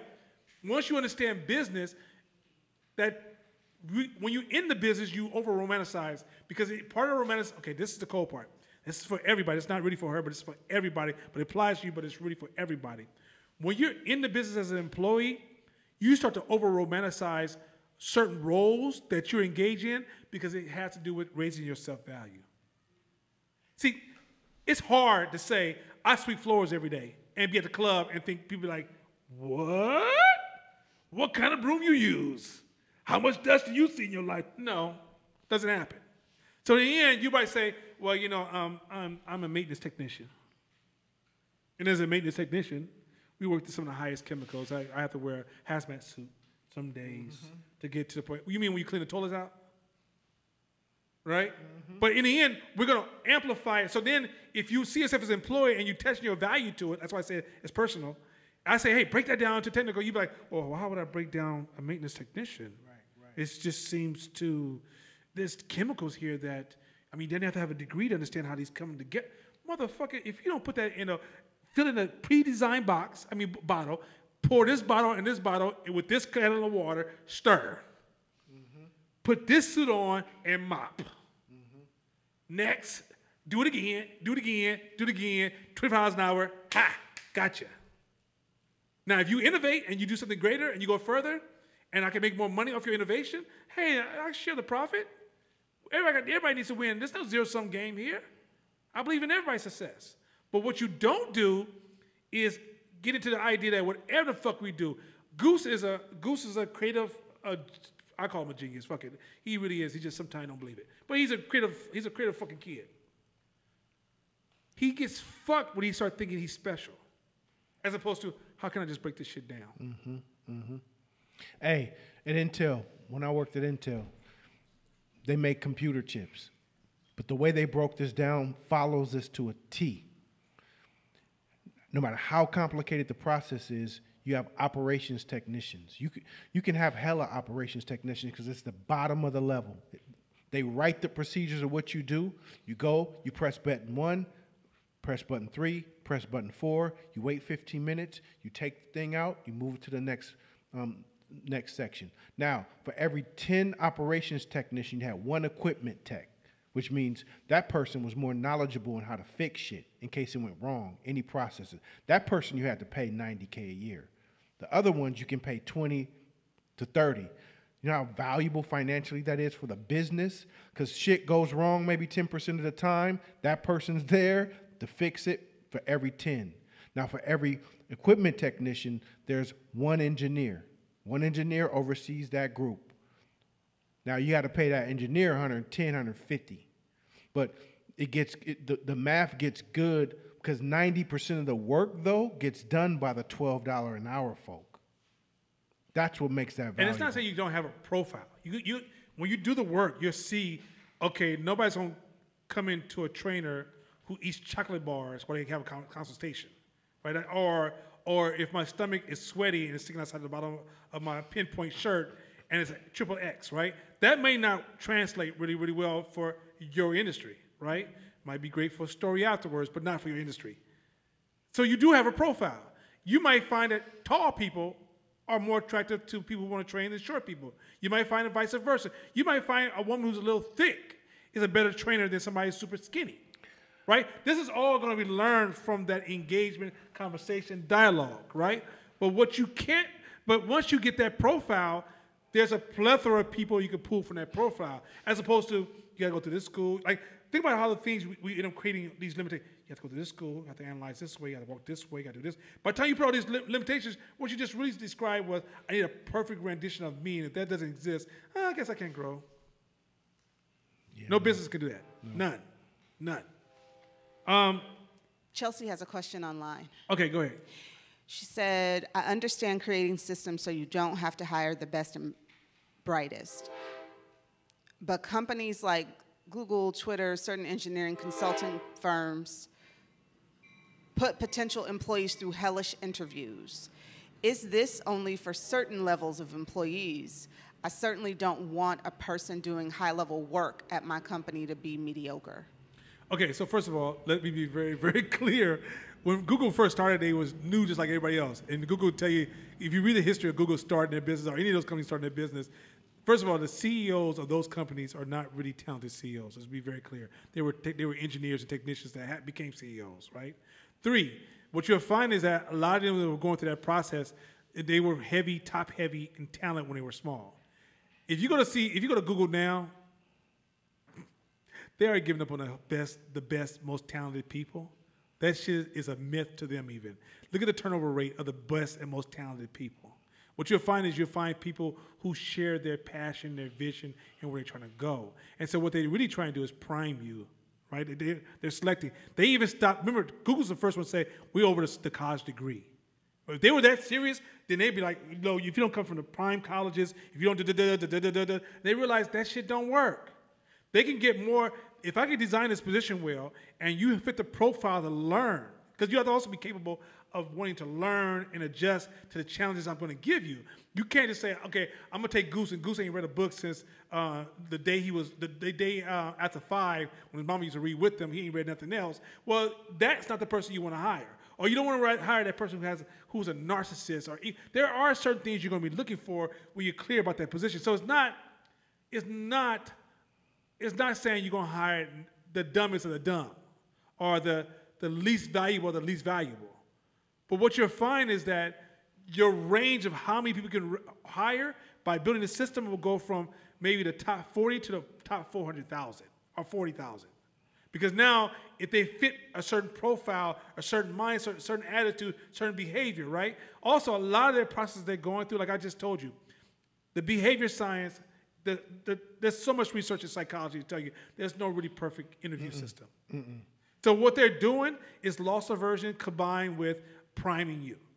But the reality of it, if that was a perfect system, they would take, like, Google, if you ask them hiring the HR person, matter of fact, we have an HR person president in the company.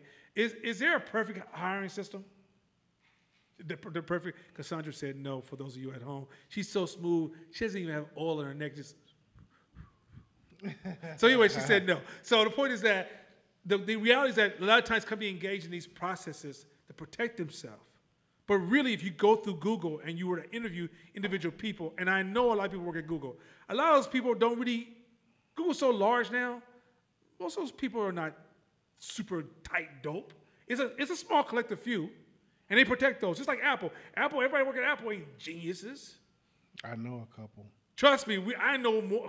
Trust me. But what happens if you small, because sometimes you get lucky, and depending on the kind of industry you're in, the kind of money coming your way, Google's able to play this high. But the average everyday business, let's say you decide you're going to start a baking company that's going to grow pies all over the nation. You can't look for the top chefs. You got to look for people who are comfortable and familiar with baking and have some experience with baking. And then you could train them at certain levels. And after a while, you could train to the point that they don't even have to have experience with baking. Look at the top companies who've copied and pasted themselves and expanded themselves. They haven't been able to expand that core team. That core team is always changing things and redesigning and testing things. But then once they design it, they break it down to simple procedures, and then they deploy those procedures to all their different franchises or stores. So when you're scaling, if you're just building a small business and you can get the best person, who wouldn't, right? If you can get Steph Curry on your team, take him.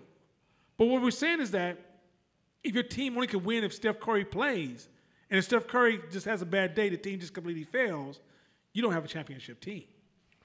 Yeah, and this thing too, there's some things you can control. And one of them is this, Chelsea, is you have an advancing culture.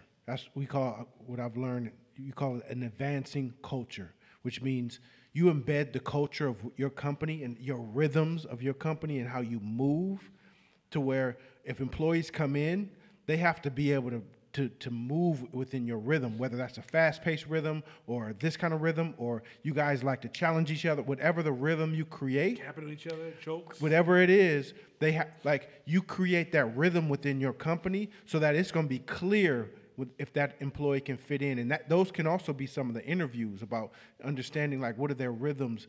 You know, that's one thing. Two is you have the second part of your advancing culture is that you're always pouring in to your employees, because a lot of times it's can they learn or do they have the capacity to learn, because them being able to fit in your rhythm is major. Then, if you're constantly pouring into your employees, meaning they're in you guys are all in a constant state of growth, then you're realizing the capacity of these folks that you're hiring, so that they may come in and they may be okay or a B minus. But if it's mandatory like it is at our company, I think it is here. Like in a lot of companies that I know that really perform, it's mandatory we read book. We in a book every month, and we talking about that shit. And we working on ourselves, and we challenging each other to work on. We're doing introspections with each other all the time. We're listening to podcasts all the time, and we talking about that shit. So if you ain't about that life, it's gonna be clear 2 months into the game, and it's like, okay, so what about you? What do you think about it? And they're like, well, shit, I didn't read it. Then the culture is gonna turn. It kind of turns on you, and you're gonna feel that weight to where like, man, I ain't trying to do all this shit, or this is dope. Or 6, 8, 9 months down the road, that person who was okay is now killing because your advancing culture helped elevate them. So yeah, so you're looking for personality types, personality alignment, integrity alignment, value alignment, culture alignment. All those things are what you're going to the interview for. Talent and skill, those are very few roles. Majority of the people at Google, I promise you talk to a hiring manager for any major corporation, they'll tell you most of those people are not the thought system that makes the system run. Most of the people in the company are cogs on the wheel. Somebody else is designing the wheel system. So, so not a master technician, but a novice, a beginner, an apprentice, someone eager to learn how to do it right, someone willing to learn what Murray has spent so much time and energy discovering. Keep going. And as Murray interviews the candidates, he shows them the sales operations manual and Widget Maker's strategic objective and explains how they were created and why. He tells them the story of Widget Makers, the dream he and Jack conceived to enable them to make a personal difference in the market in which they have chosen to become leaders. So see, that's a culture right there. So when he's hiring somebody, Google, like when you go to Google, you can feel the culture. I mean, I don't like Google culture, it's not my thing, but you can feel the Google culture like you can't feel anything else, right? So when these people in these places hire you, you automatically know what you're being a part of. Number two,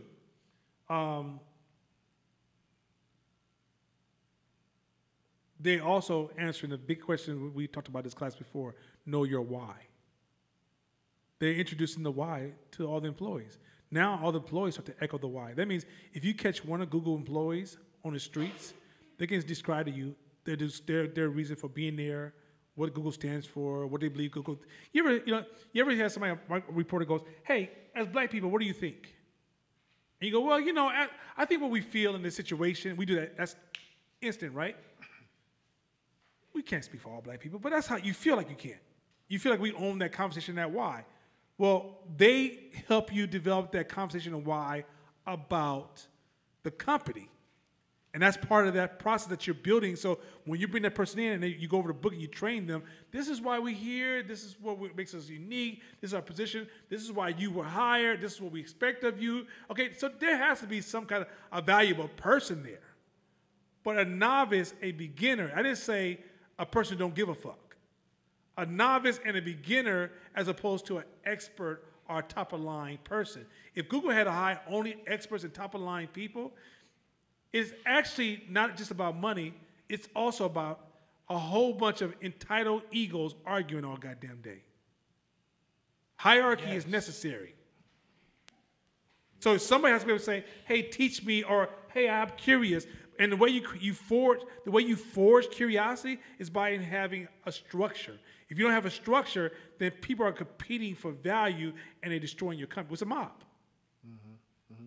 I know Silicon Valley for a second was playing with the idea of having a flat organization because of maybe it was social, I don't know, but it was having a flat organization to where you could walk into the CEO's office and tell them how you felt and back and forth the dialogue. And now there's some pros to that, which means ideas that come, great ideas that come from the bottom don't have to get stuck in the hierarchy or the muck of bureaucracy. They can move freely in terms of ideas, but it also gets super messy. It gets super messy. So just like how societies ran around the world, your business, you can play with different business models to see which ones work best for you and your leadership style. Because, some people may be good at a more top-down method. Some folks may be a little bit better by merging the two to say, all right, we're going to have a top-down, but we're going to mix it a little bit with the flat organization so that everyone feels like they have a voice. But it has to work for you. If it doesn't work for you, then you can't enforce it because you're not running it. Next one. And when he finds the right person, Murray hires him, hands him the sales operations manual, has him memorize the words in it, dress to code, learn the systems, and finally go to work. Using the sales system, Murray innovated, quantified, and orchestrated. At that moment, at that exact instant, Murray moves up to the position of sales manager and begins the process of business development all over again. So here we go. So now he's developed that role. He's hired you. At that moment, he's now the sales manager, and he starts treating the sales manager the same way he treated the previous role, which is analyzing it, quantifying it, processing it, documenting it, designing it, and then when he's done, he's ready to hire for that next role. You see where we're going with this? Now this is the beginning of you're building a business in a sense. Nothing until when you use like companies like Google and stuff like this, it's really hard to use this because those companies are getting paid massive cash to flood with a lot of labor and bid for the highest quality labor. You can't play that game. You're playing, most of us are going to play, majority of people in this world are going to play small business, the big business game. And small business, the big business game is when you're small, it's not about just polishing a product every day and get it to the customer as fast as you can. While you're polishing that product, you have to be aware of the processes you're creating and then looking at how to improve those processes so you can pass that process on to somebody else. Mm-hmm. Keep going. Because at that moment, Murray has taken the most important step in freeing himself from the tactical work of his business. Murray has replaced himself with a system that works in the hands of a person who wants to work it. And now Murray's job becomes managing the system rather than doing the work. Murray is now engaged in strategic work. This shit, I can't even do it. Like, if y'all just follow this chapter along and just stick to the script, I mean, like, literally don't skip it. Stick to the script here. You know how much money and heartache you could save by just following this shit. Like there wasn't this. Maybe no. Or I didn't read this book. Yeah. I weren't aware of this book. But it's almost fortune telling. Almost. It's that precise in terms of the steps that it takes. And this is so much game for free that you're getting that if you followed it, just really blueprinted yourself a model of this, like you'll be miles ahead of the game. All right. Shit. Let's jump into Ego's Enemy because we got. Hold on a second. Let's get a second. We're gonna jump into Ego's Enemy. We got to move the I just need the back one. Just hold the heel part. Yeah, because the heel part. Yeah. So we're gonna do Ego's Enemy. Yeah. So y'all ready to move forward? You know what's so crazy? Tonight, y'all, we have a room full of beautiful women and Goose. And which that's why Goose ain't left yet. Goose, well, all these beautiful women in one room, it is amazing. And then she gonna give us this to distract us. It's just this is too much woman energy tonight. But based on Shabisha rule, this may give us superpower. So, you know, because Shabisha would tell you a woman has so much power that's untapped is ridiculous. So I think we're getting our superpower tonight. Hey, a woman is the closest thing we got to God. Yeah, That's hey, my- there you go. that's Hey, what I hey, say. hey, come on with it now. Come on now. Let's go. Let's jump into this Eagles enemy because I want to. Hey, we got a lot to cover.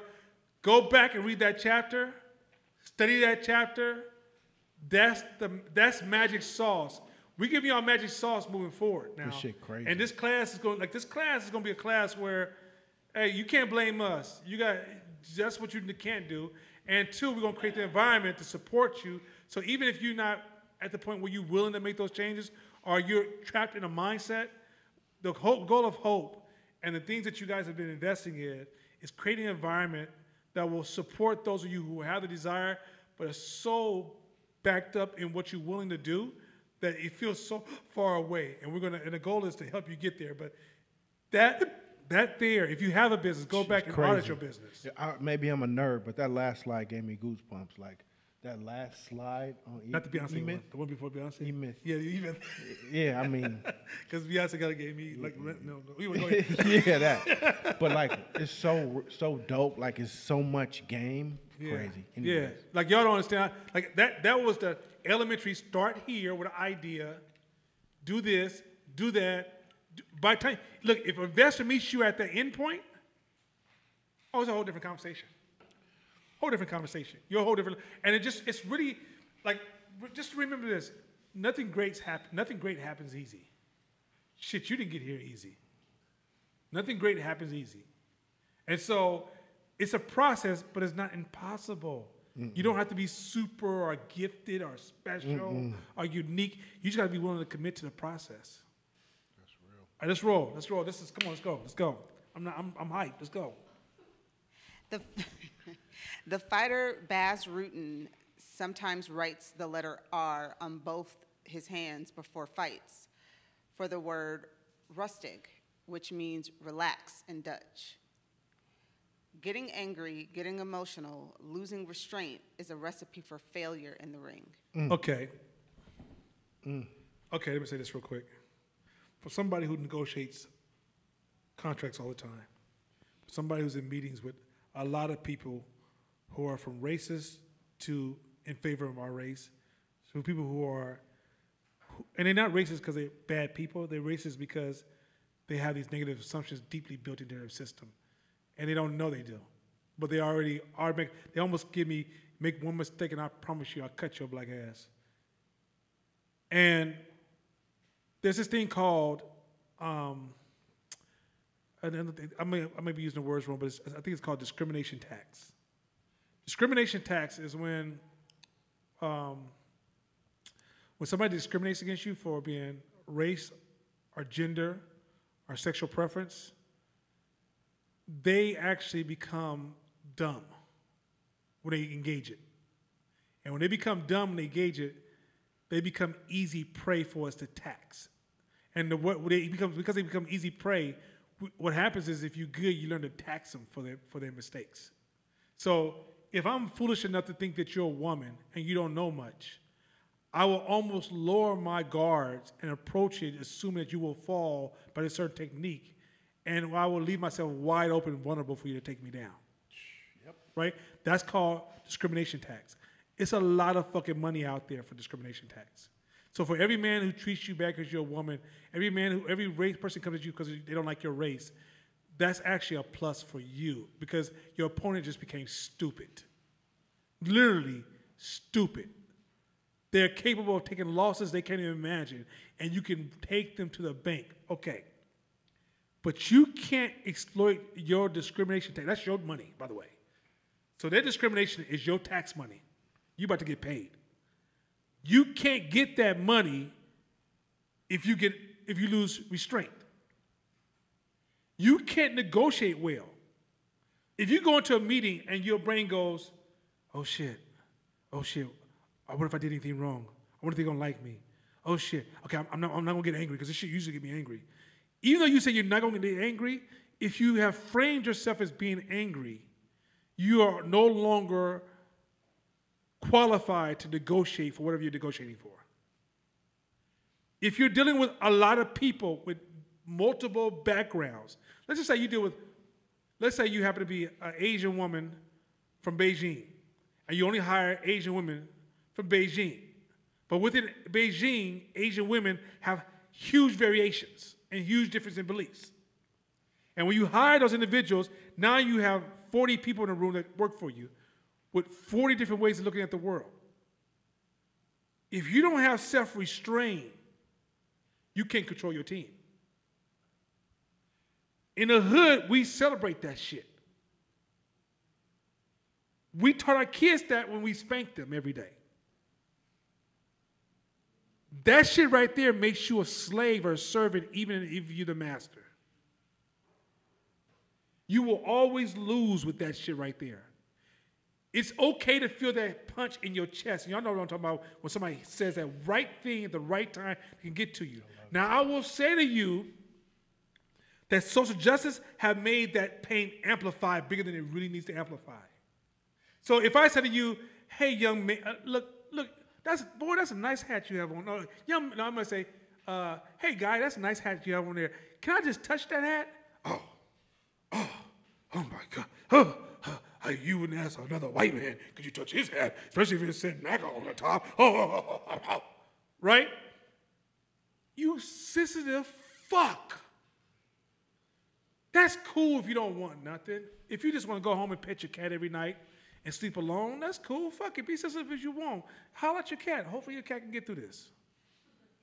But what I'm telling you, when you start engaging other people and you're playing this game of status, position, resources, driving ideas, competing with other ideas, dancing with competition, not fighting, but dancing with competition, innovating, convincing, moving, navigating, bringing in large groups of people to buy into a certain core idea, losing restraint compromises that whole fucking dance.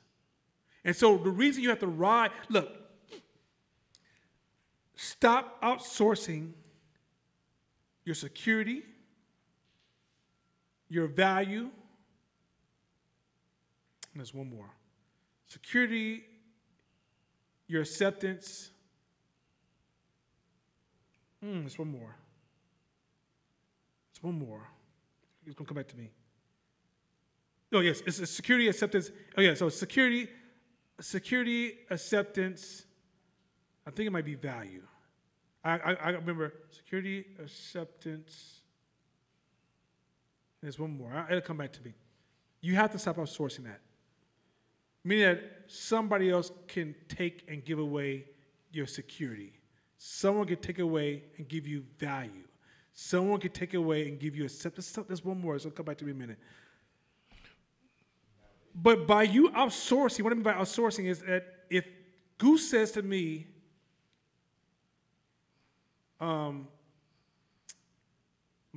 excuse the language, forgive me for this language, and those who have kids, put your hands over their ears. There's certain things I call cursing. If Goose says, what's up, my nigga? I don't believe in that word.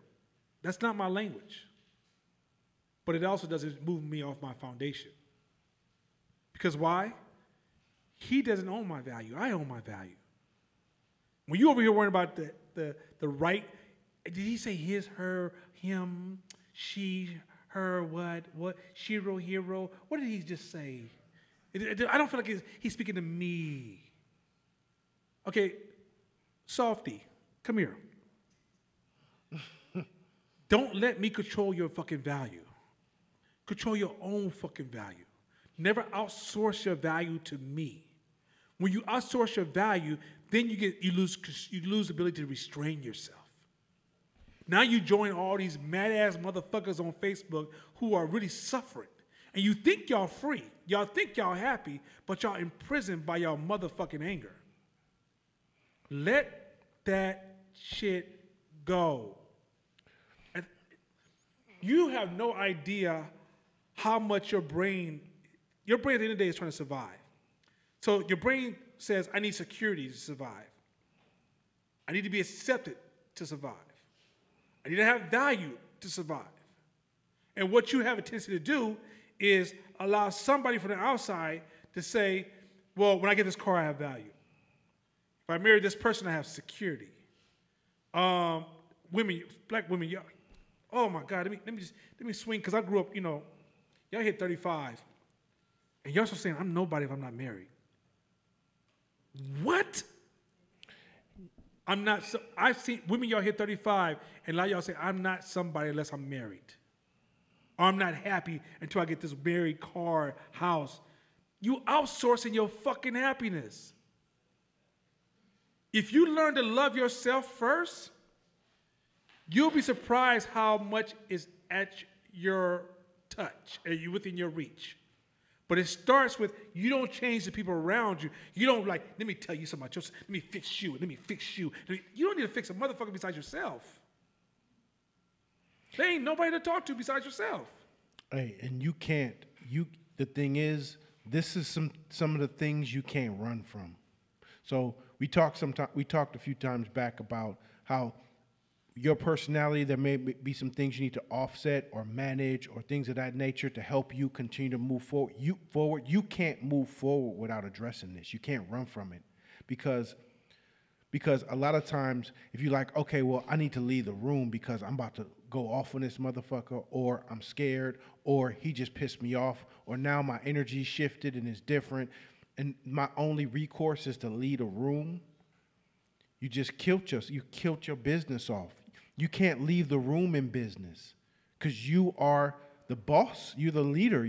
It's your business. So who else is going to negotiate for you, or who else is going to show up for you?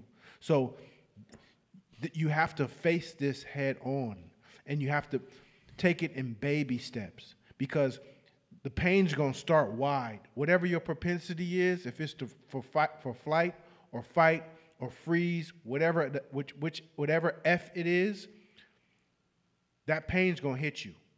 And then see why this boxer, he says relax, because at that moment you got to start getting reps in to learn how to be in that moment, learn how to be comfortable in that uncomfortable situation so that you can start seeping yourself through and managing the situation. You can't get to a level where he's at where you can start taxing motherfuckers for their discrimination if you aren't calm, if you aren't in a place of peace, if you're not observant. Because in those moments where your ego jumps out, your IQ dips.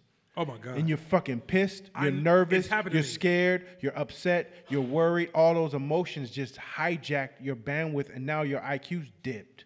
There's three things I've got three things: approval, control, and security. Quite often, you're looking for security ultimately. Looking for approval because approval is part of your survival. And then when you don't feel like you can get approval and security, you try control. Those are the three. When a human being say they want something, it falls back on one of those three. But what happens is that when you don't realize that approval, control, and security is something that you have to own internal, not external, you could be hijacked by all three of those. We outsource our power by giving away approval, control, and security. Those are something. So, for example, security might be, I gotta have this kind of job. I want to get married. I gotta have this kind of. Okay, security is inside. Or control, my kid, he just won't get B's. But why are you trying to control him? Because ultimately you want your child to have security. Quite often, you buy certain clothes and shoes and cars and houses and try to run certain kind of business and talk about who you are because you're looking for approval. These are three wants. But those three wants you give to other people. And this is what social justice is telling you, these people should respect that you gave that to. No, you shouldn't be giving it to them at all. Nobody should be able to approve you. If you're looking for control yourself. Plus, you don't really control anything. You want to be honest with it. Learn that you don't really control anything. And security, develop self-security. Nothing going to make you secure. You get married, the motherfucker got to die at some point. They can't stay away because you just around. Fuck wrong with you? Would you bury me? I'm hella stanky. Like, literally, let shit, you don't own shit like that. Like, that's why the reason y'all break up and it hurts so bad is because when y'all break up, y'all thought y'all controlled that shit and that person gave you security. And when that person left you, and sometimes also approval. But when that person leaves you, you think, oh my God, how could they have left me? No, hold on. How long did you have them for? You had them for 4 years? Was it good for you? Was most of the time good? Okay, you enjoyed it, right? Okay, now move on to the next 4 fucking years. Because guess what? You don't own nothing in this world. You got to go too. Once you accept your mortality, once you realize you're going to die, then every experience you get, thank God for it and ride on to the next one. Every great moment you have with people is a gift from God. And then that allows every day to flow almost organically. But if you hold on to somebody like, you're my only security, you're choking the only relationship you have, the jealousy, the where were you, what do you mean, how come, when you said hi, how come you didn't say hi, what does that mean? You didn't kiss me the right way, like the way you usually kiss. Look, motherfucker, I can't get that to you. If you don't get on my phone, I can't get that to you. If you don't stop looking down at my phone when I unlock it. I can't get that to you. My mentor told me, first of all, my mentor told me 2 things that was hella fun. I didn't understand when I was younger because I didn't have that mindset. First thing my mentor was like, I was like, yo, he had a bad second woman. I used to hang out with him and his wife and the second woman all the time. So I said, yo, man, you ever worry about your wife leaving you? He says, no. Because if she's leaving me, that's what she's meant to be. I said, what happened? You walk in the house with another man. She goes, that's the man she's supposed to be with. I'm out. I was like, and let me say something about men and women. Men don't see themselves equal to women when it comes to dating. We just don't. So if a man mess around, we go, huh?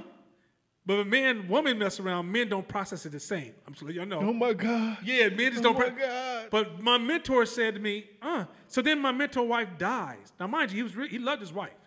He loved the shit out of his wife. So his wife dies. So because one day I called him up, I ain't seen him like 5, 6 years. I'm like, yo, man, I'm coming by the house. Your wife's still making them pumpkin cupcakes. It was the best. I've never had a cupcake made out of pumpkins that tastes this motherfucking good in my human life. And if any of you guys remember my birthday, September 28th, you want to send me a pumpkin cupcake, it's really good. Just send it to the Fight Team Media. Anyway, point is this. Let's stay focused, y'all, because, that's my own advertisement. But anyway, I called him and say, hey, man, I'm coming over to the house. He says, oh, Yolanda died. Oh, shit, dog, man. Fuck, I don't know what to say. He said, what do you mean what to say? I had her for 40 years. That was great. He had us a different mindset than us.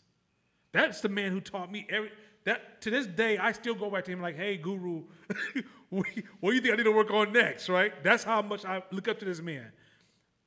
It's how he moves. He has a subdued ego that he realizes that I'm not here forever. So stop telling me these stories like I control you. You're my security. You got to prove me for everything. No, you got to own that, and then we can have a happy relationship. Go ahead, next one. Keep going. You cannot, as John Steinbeck. You cannot, as John Steinbeck once wrote to his editor, lose temper as a refuge from despair. Your ego will do you no favors here, whether you're struggling with a publisher, with critics, with enemies, or a capricious boss. It doesn't matter that they don't understand or that you know better. It's too early for that. It's too soon. So a lot of times, if you ever see somebody get really angry, here's a phrase you're going to hear. See what you doing to me? You don't respect who I am. Ego. When you get angry, watch how the ego just start talking. I, me, I. You gonna disrespect me? I. You try to take from my kids? Ego.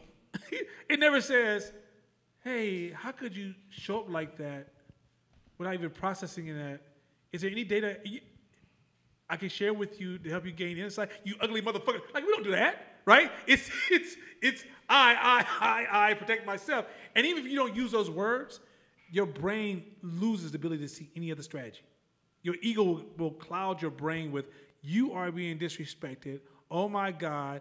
And here's the cool part. When you think about yourself, you only can see 1 or 2 strategies. You can't see all the thousands of possibilities. It would only feel like, well, how could he think anything else? There's only 1 or 2 choices he could have made. It's because your ego's talking right now. But when calm your ego down, you'll realize there's actually hundreds of choices this person could have made. And also the set point of your emotions are never accurate in any situation. So if you remember that, if you embed that in your memory, then when the emotions happen and the trigger happens, that voice will say, none of this is accurate, right? this is all just trigger and response that's in response to some trauma that I had when I was a kid. But none of this is accurate, because every emotion you feel in those moments, there's a reassurance that's going to happen that's going to tell you you're justified. Something's going to tell you you're justified. You're angry because. I'm mad because. I'm this because. But if there's an emotion that's attached to it, it's never accurate. So then if you think to yourself, okay, I know this is bullshit, this is an illusion in terms of how I feel because I feel something. If you can take that deep breath and step back and analyze the situation from that perspective, it's going to help you sit in that space. Because the goal is for you to sit in the space. All right, I'm not comfortable right now, and I feel like smacking the shit out this motherfucker. However, I know that emotion is not accurate. So let me ask some questions. Let me dig deeper. Let me find out what my angles are. And now it becomes a game. These people I talked about this before. No matter how fucking talented you are, my illustration is in basketball, but in any arena that you engage in, if you're highlighted to be that kind of human, then there's somebody that's going to manipulate you at some point across from you. That's your competitor or an ally or an enemy somewhere, and they going to use it when it's convenient for them. Tear you apart. So in hoop, oh my God, it's the DeMarcus Cousins syndrome, right? Like DeMarcus Cousins is physically and talent-wise one of the greatest players who ever touched the basketball. But why isn't he at the level of LeBron or whatever? Because he can always be touched emotionally. Hey, he's killing right now. Go elbow him in the stomach 2 times. Second tech, because he mad at the ref, you out of here. Easy. Yep. But in business, you can be the same way. Because if you are hella sensitive to social justice shit and you call yourself a boss or a leader or a radical responsibility entrepreneur, then somebody's going to test that shit. And trust me, they will paint you as an angry black man, black woman, angry Latino woman, angry Latino man, angry Asian. I'm not sure I've ever heard that one. But the point is angry, right? And before you know it, they will dismiss you. And then you could be saying the most brilliant shit in the world. No one hears you saying. But I promise you won't even get there. You won't even get to the brilliant shit. I know it's not. When you listen to DeMarcus, if you get a chance to watch people who are known for their ego, watch when they make their logical argument. The hole is so big, it's ridiculous. But in their brain, they probably could see the hole if they weren't angry. They could see the same hole you could see. But they can't see it. In their brain, it seems seamless. It seems so solid that there's no other logical thing that ever makes sense. And you even see it in the hood. If you get into a circle of people who are complaining about shit, they can argue some shit down to a point that it seems that there's no and if you try to bring in some other shit, here come that overthinking motherfucker. No, back to what we were saying over here. Right? Because they're in emotional space. I want to feel. Right. I want to think. I want all that feeling shit. Now, all that philosophical shit. You gotta say that. You go write a book or some shit. But anyway, what we talking about over here, right? And so the reality is that emotional. Look, man. Let me say this too. Let me make it less hostile. Stay with me, everybody. When you new in a system of climbing, a lot of shit gonna irritate you because you don't understand. You don't see their motivators, you just see your motivator because you're coming from the bottom and they're trying to protect. So it's gonna come off as discrimination, dismissive, devaluing, fucked up, they don't see you. All that's gonna be part of that. That is the natural friction of climbing. It's not bad people. It's if you come to me real quick, it's like, no, I got this idea. And I already told you guys I don't even hear certain ideas. And then I go, okay. And then you see me walk in the room, oh, he's an asshole. You won't see, no, you were weak. And if you don't know how to sit with that space and process that space, because you become unrestrained, you're missing all these opportunities to learn and grow because you're dismissing them because you felt you were devalued in those moments. Yo, I'm going through some negotiations right now. And last week I damn near hugged this dude, right? Because I realized this whole negotiation piece came from what I learned here. And that ego is the enemy. Because I didn't have that in my toolbox. I didn't have it. I gained it here and I practiced it here from this fucking material. And so in this negotiation, it was new because I'm across from somebody who made it clear that they were my enemy. Clear. Like, fuck you, Courtney. I don't give a fuck about you. I don't like you. I'm gonna make your world hell type of negotiation. And so I have one speed. Well, then what's up then? Let's go outside then. Like, I'll beat your ass then. Fuck you, motherfucker. What's up then? That's it. It's either the super nice Courtney or that. But that's not a usable tool in this space. So then what I used to do was just dip. Let me leave because before I do something, let me leave. But that's weak. But the years of being here, I realized, wait a minute, wait, hold on, let me ask you a question. I don't know, and next thing you know, we 2 hours into the conversation. This motherfucker, he gave me an astronomical number because he like, basically, I hate you and I don't want you. Astronomical. And in an hour, it went down by half. And then the next morning, it went down by half again. And then the next day, it went down by half again. And then I said, you know what? Thanks, but I don't want it. I'm good. But it's like, damn, like any of those moments when motherfuckers saying slick shit and the ego jumps up, you're like, no, stay down there. We good. Watch it. Just keep listening because now you can find holes. Like this is such a prophetic class, yo. Like, because if you stay calm and you listen when someone is emotional and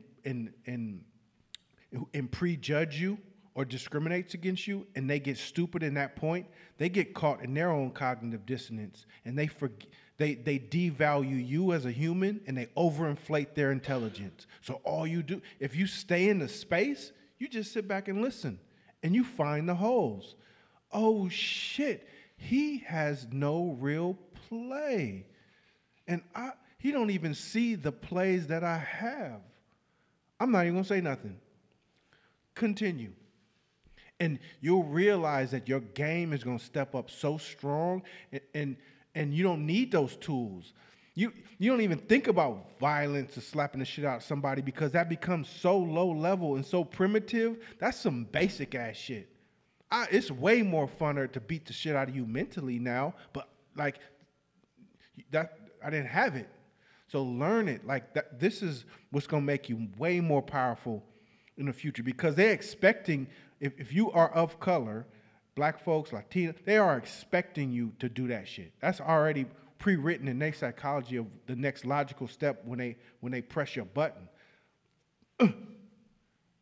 Listen, when you get to a big set of money and they bring lawyers into the room, lawyers are playing psychological games and they're playing negotiation games. I was listening to the lawyer who defended Michael Jackson. And remember, the last video came out that incriminated Michael Jackson about, the guy said, well, I actually testified they didn't molest me, but he actually did molest me, and he did all that stuff, right? Well, they didn't realize, no. So when Michael Jackson was being interviewed, he did this smart thing where he had another cameraman come in, his own cameraman, and just record the same thing the other guy was recording.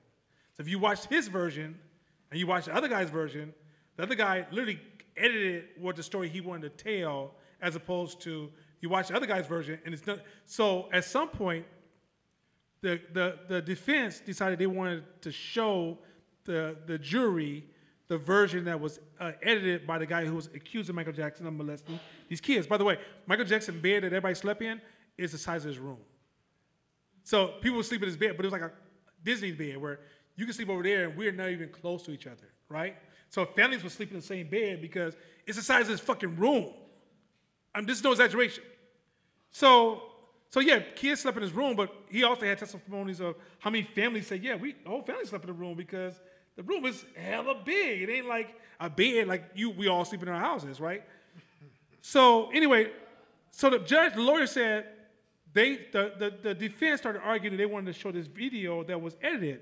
He goes, and I argued with them, even though we already knew that if they showed that we could beat them because we already had the case, but we had to argue with them so we could just kind of bait them in. And he let them argue, and he baited them through arguing, got them to show the video, and when they showed the video, they were able to smash them to show how the director had a personal vendetta. And so when it came to Michael Jackson, he had something like 14 different accounts that was going against him of different stuff. Come to find out, the judge said if they just find one, Michael was going to go to jail. And they had to say not guilty to all 14. The jury said not guilty to all 14. My point is this. When you get to bigger levels of negotiation and people's incentives and motivations, this game gets really weird the higher you climb. It's no place for a person that doesn't have self-restraint. Next one. Restrain yourself. I have observed that those who accomplish the greatest results are those who keep under the body, are those who never grow excited or lose self-control, but are always calm, self-possessed, patient, and polite.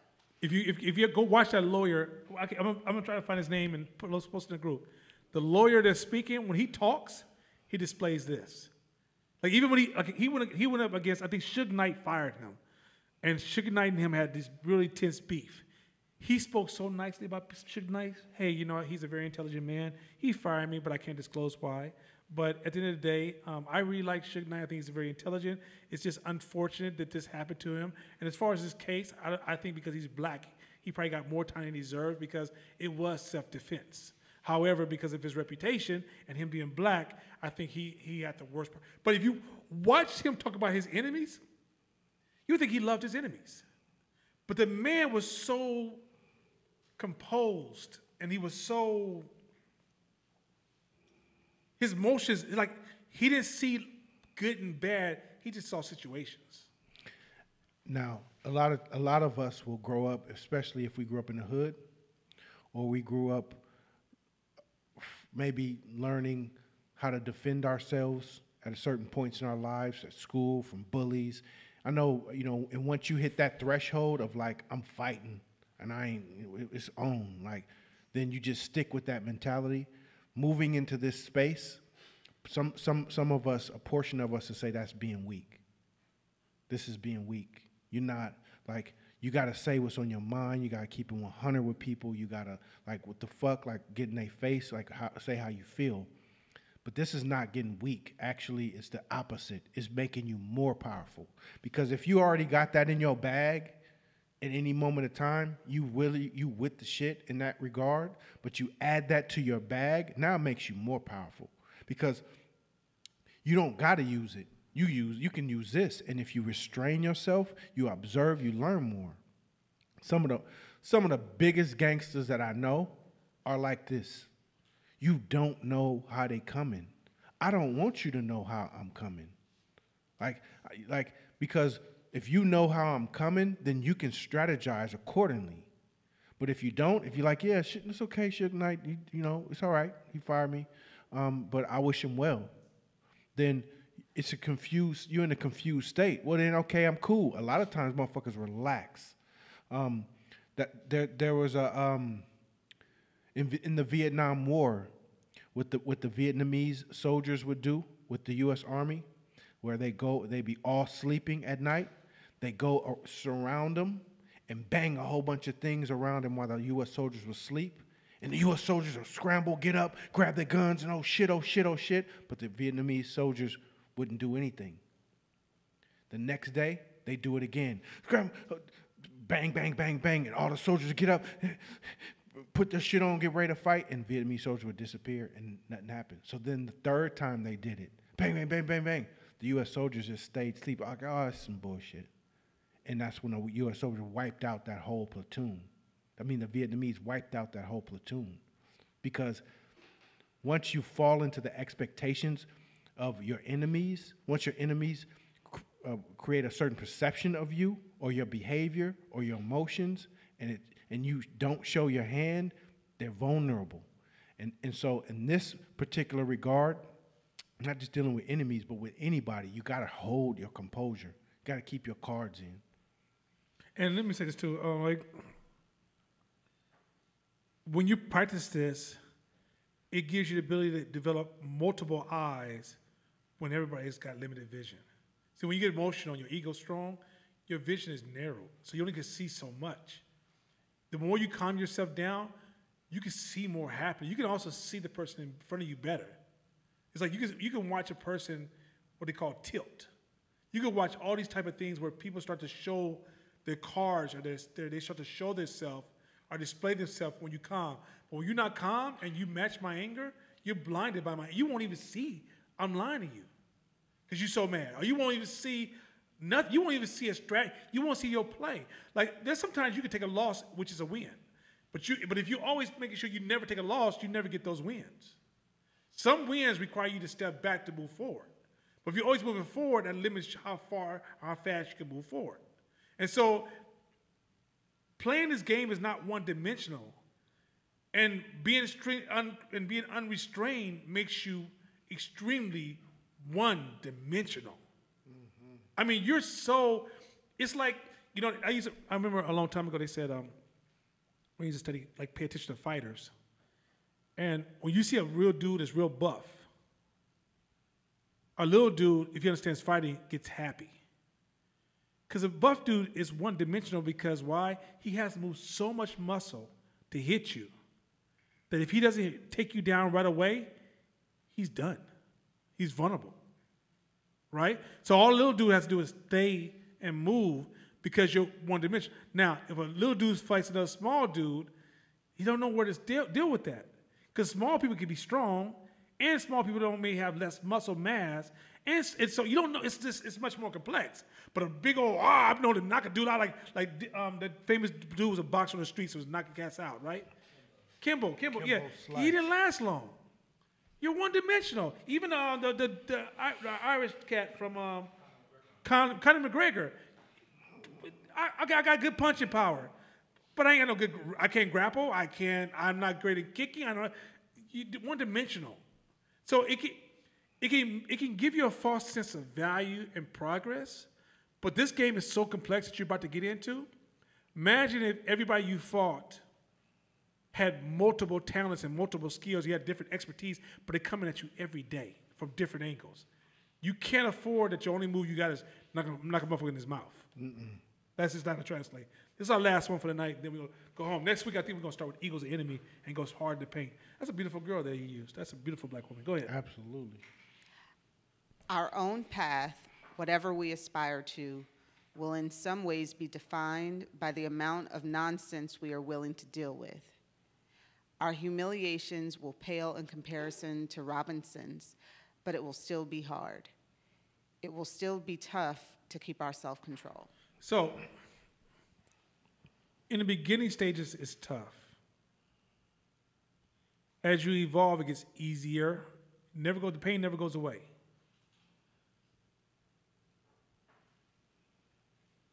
The first part says our own path, whatever we aspire to, will in some ways be defined by the amount of nonsense we are willing to deal with. When you build a business, you're going to deal with a lot of nonsense. Anything great you want to do, look, let me tell you how people are. People don't see people as heroes. People, let's say you have a company full of employees. You say, you know what, everybody working hard. So you know what, everybody, I'm going to buy y'all snacks. Oh my God. Damn, Nana, thank you, bruh. And then you go, you know what, I'm going to get everybody massages on Friday. Oh my God, this is one of the best places to work. You know, matter of fact, I'm going to make sure that I'm going to provide a car for everybody on this staff so you can get back and forth to work. Oh, this is the coolest job. 6 months later.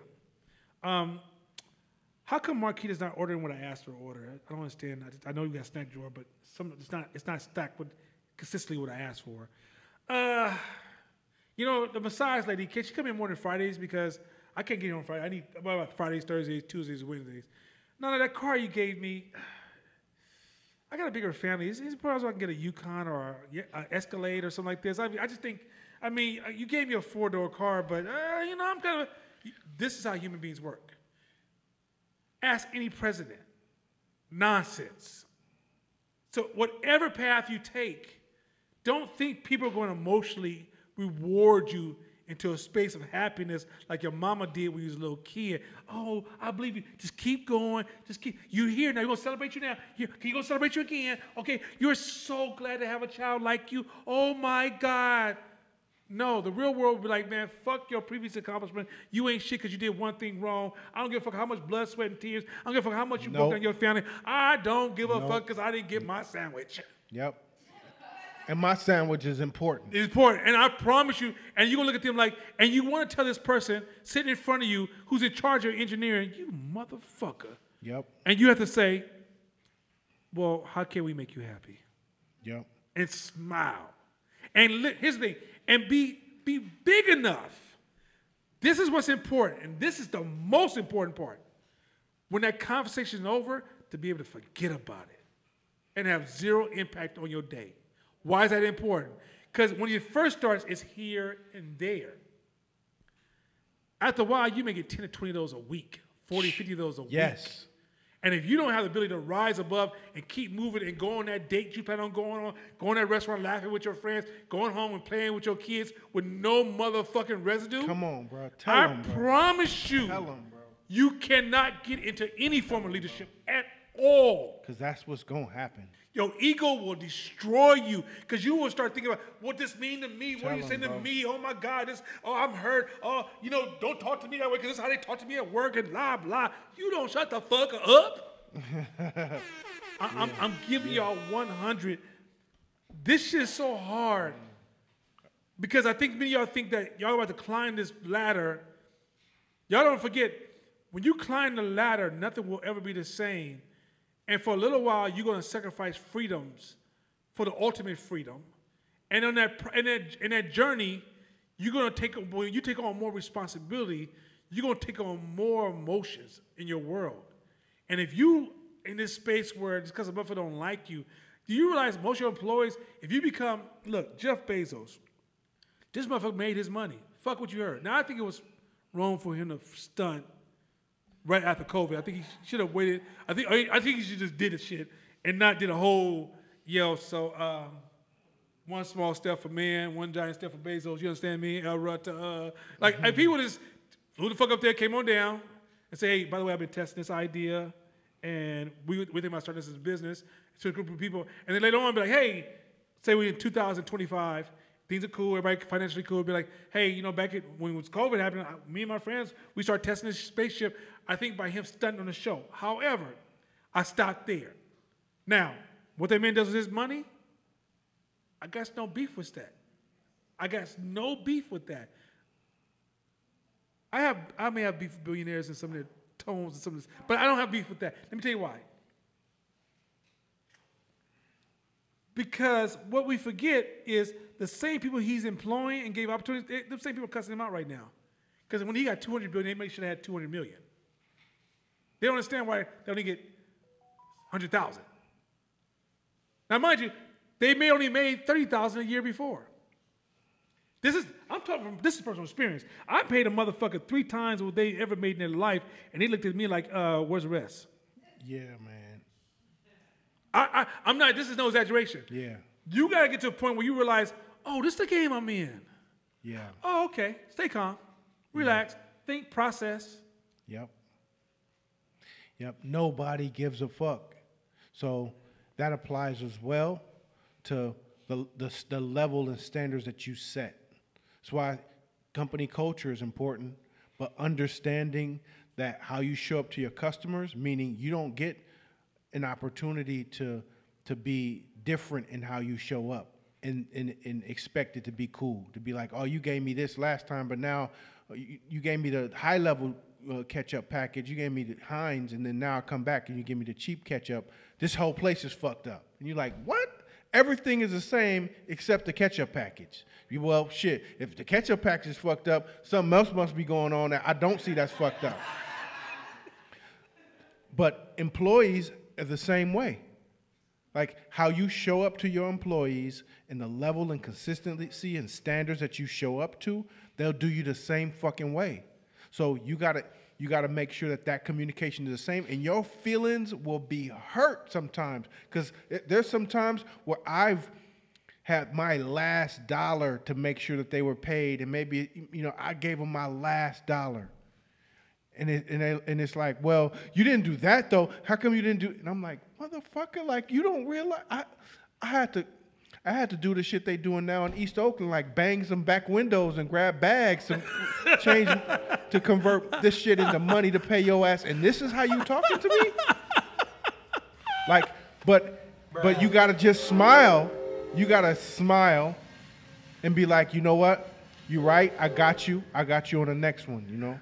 Oh. Hey, y'all, listen. Let's be safe. Let's exercise. Next week, we're going to jump heavy in ego. We're going to come back to strategy, but I think we're going to go ego first and then jump into strategy second. It's going to be a lot of strategy at this point. I'm giving you guys details of how to go about running a business correctly. So we're dealing with tactics. But do not think the psychology is the weakest part. It's the most important part. Because everything we teach you tactically, if you're psychologically not understanding the evolution you have to go through, you can't get through the process. Because it's difference between writing up that chart and then going out and doing the work. It's a totally different world. And some of y'all can get stuck on that fucking chart and be bragging and sending people's camera phone shots of your fucking chart, knowing goddamn well when I walk in your business next year, it's the same motherfucking business. So just know it's a combination of it's not one thing, two things, or 5 steps to success. It's a lifestyle. It's a different way of thinking. And so, look, y'all be safe this weekend. We'll see y'all next week. And with that being said, cue it, baby. Hit it.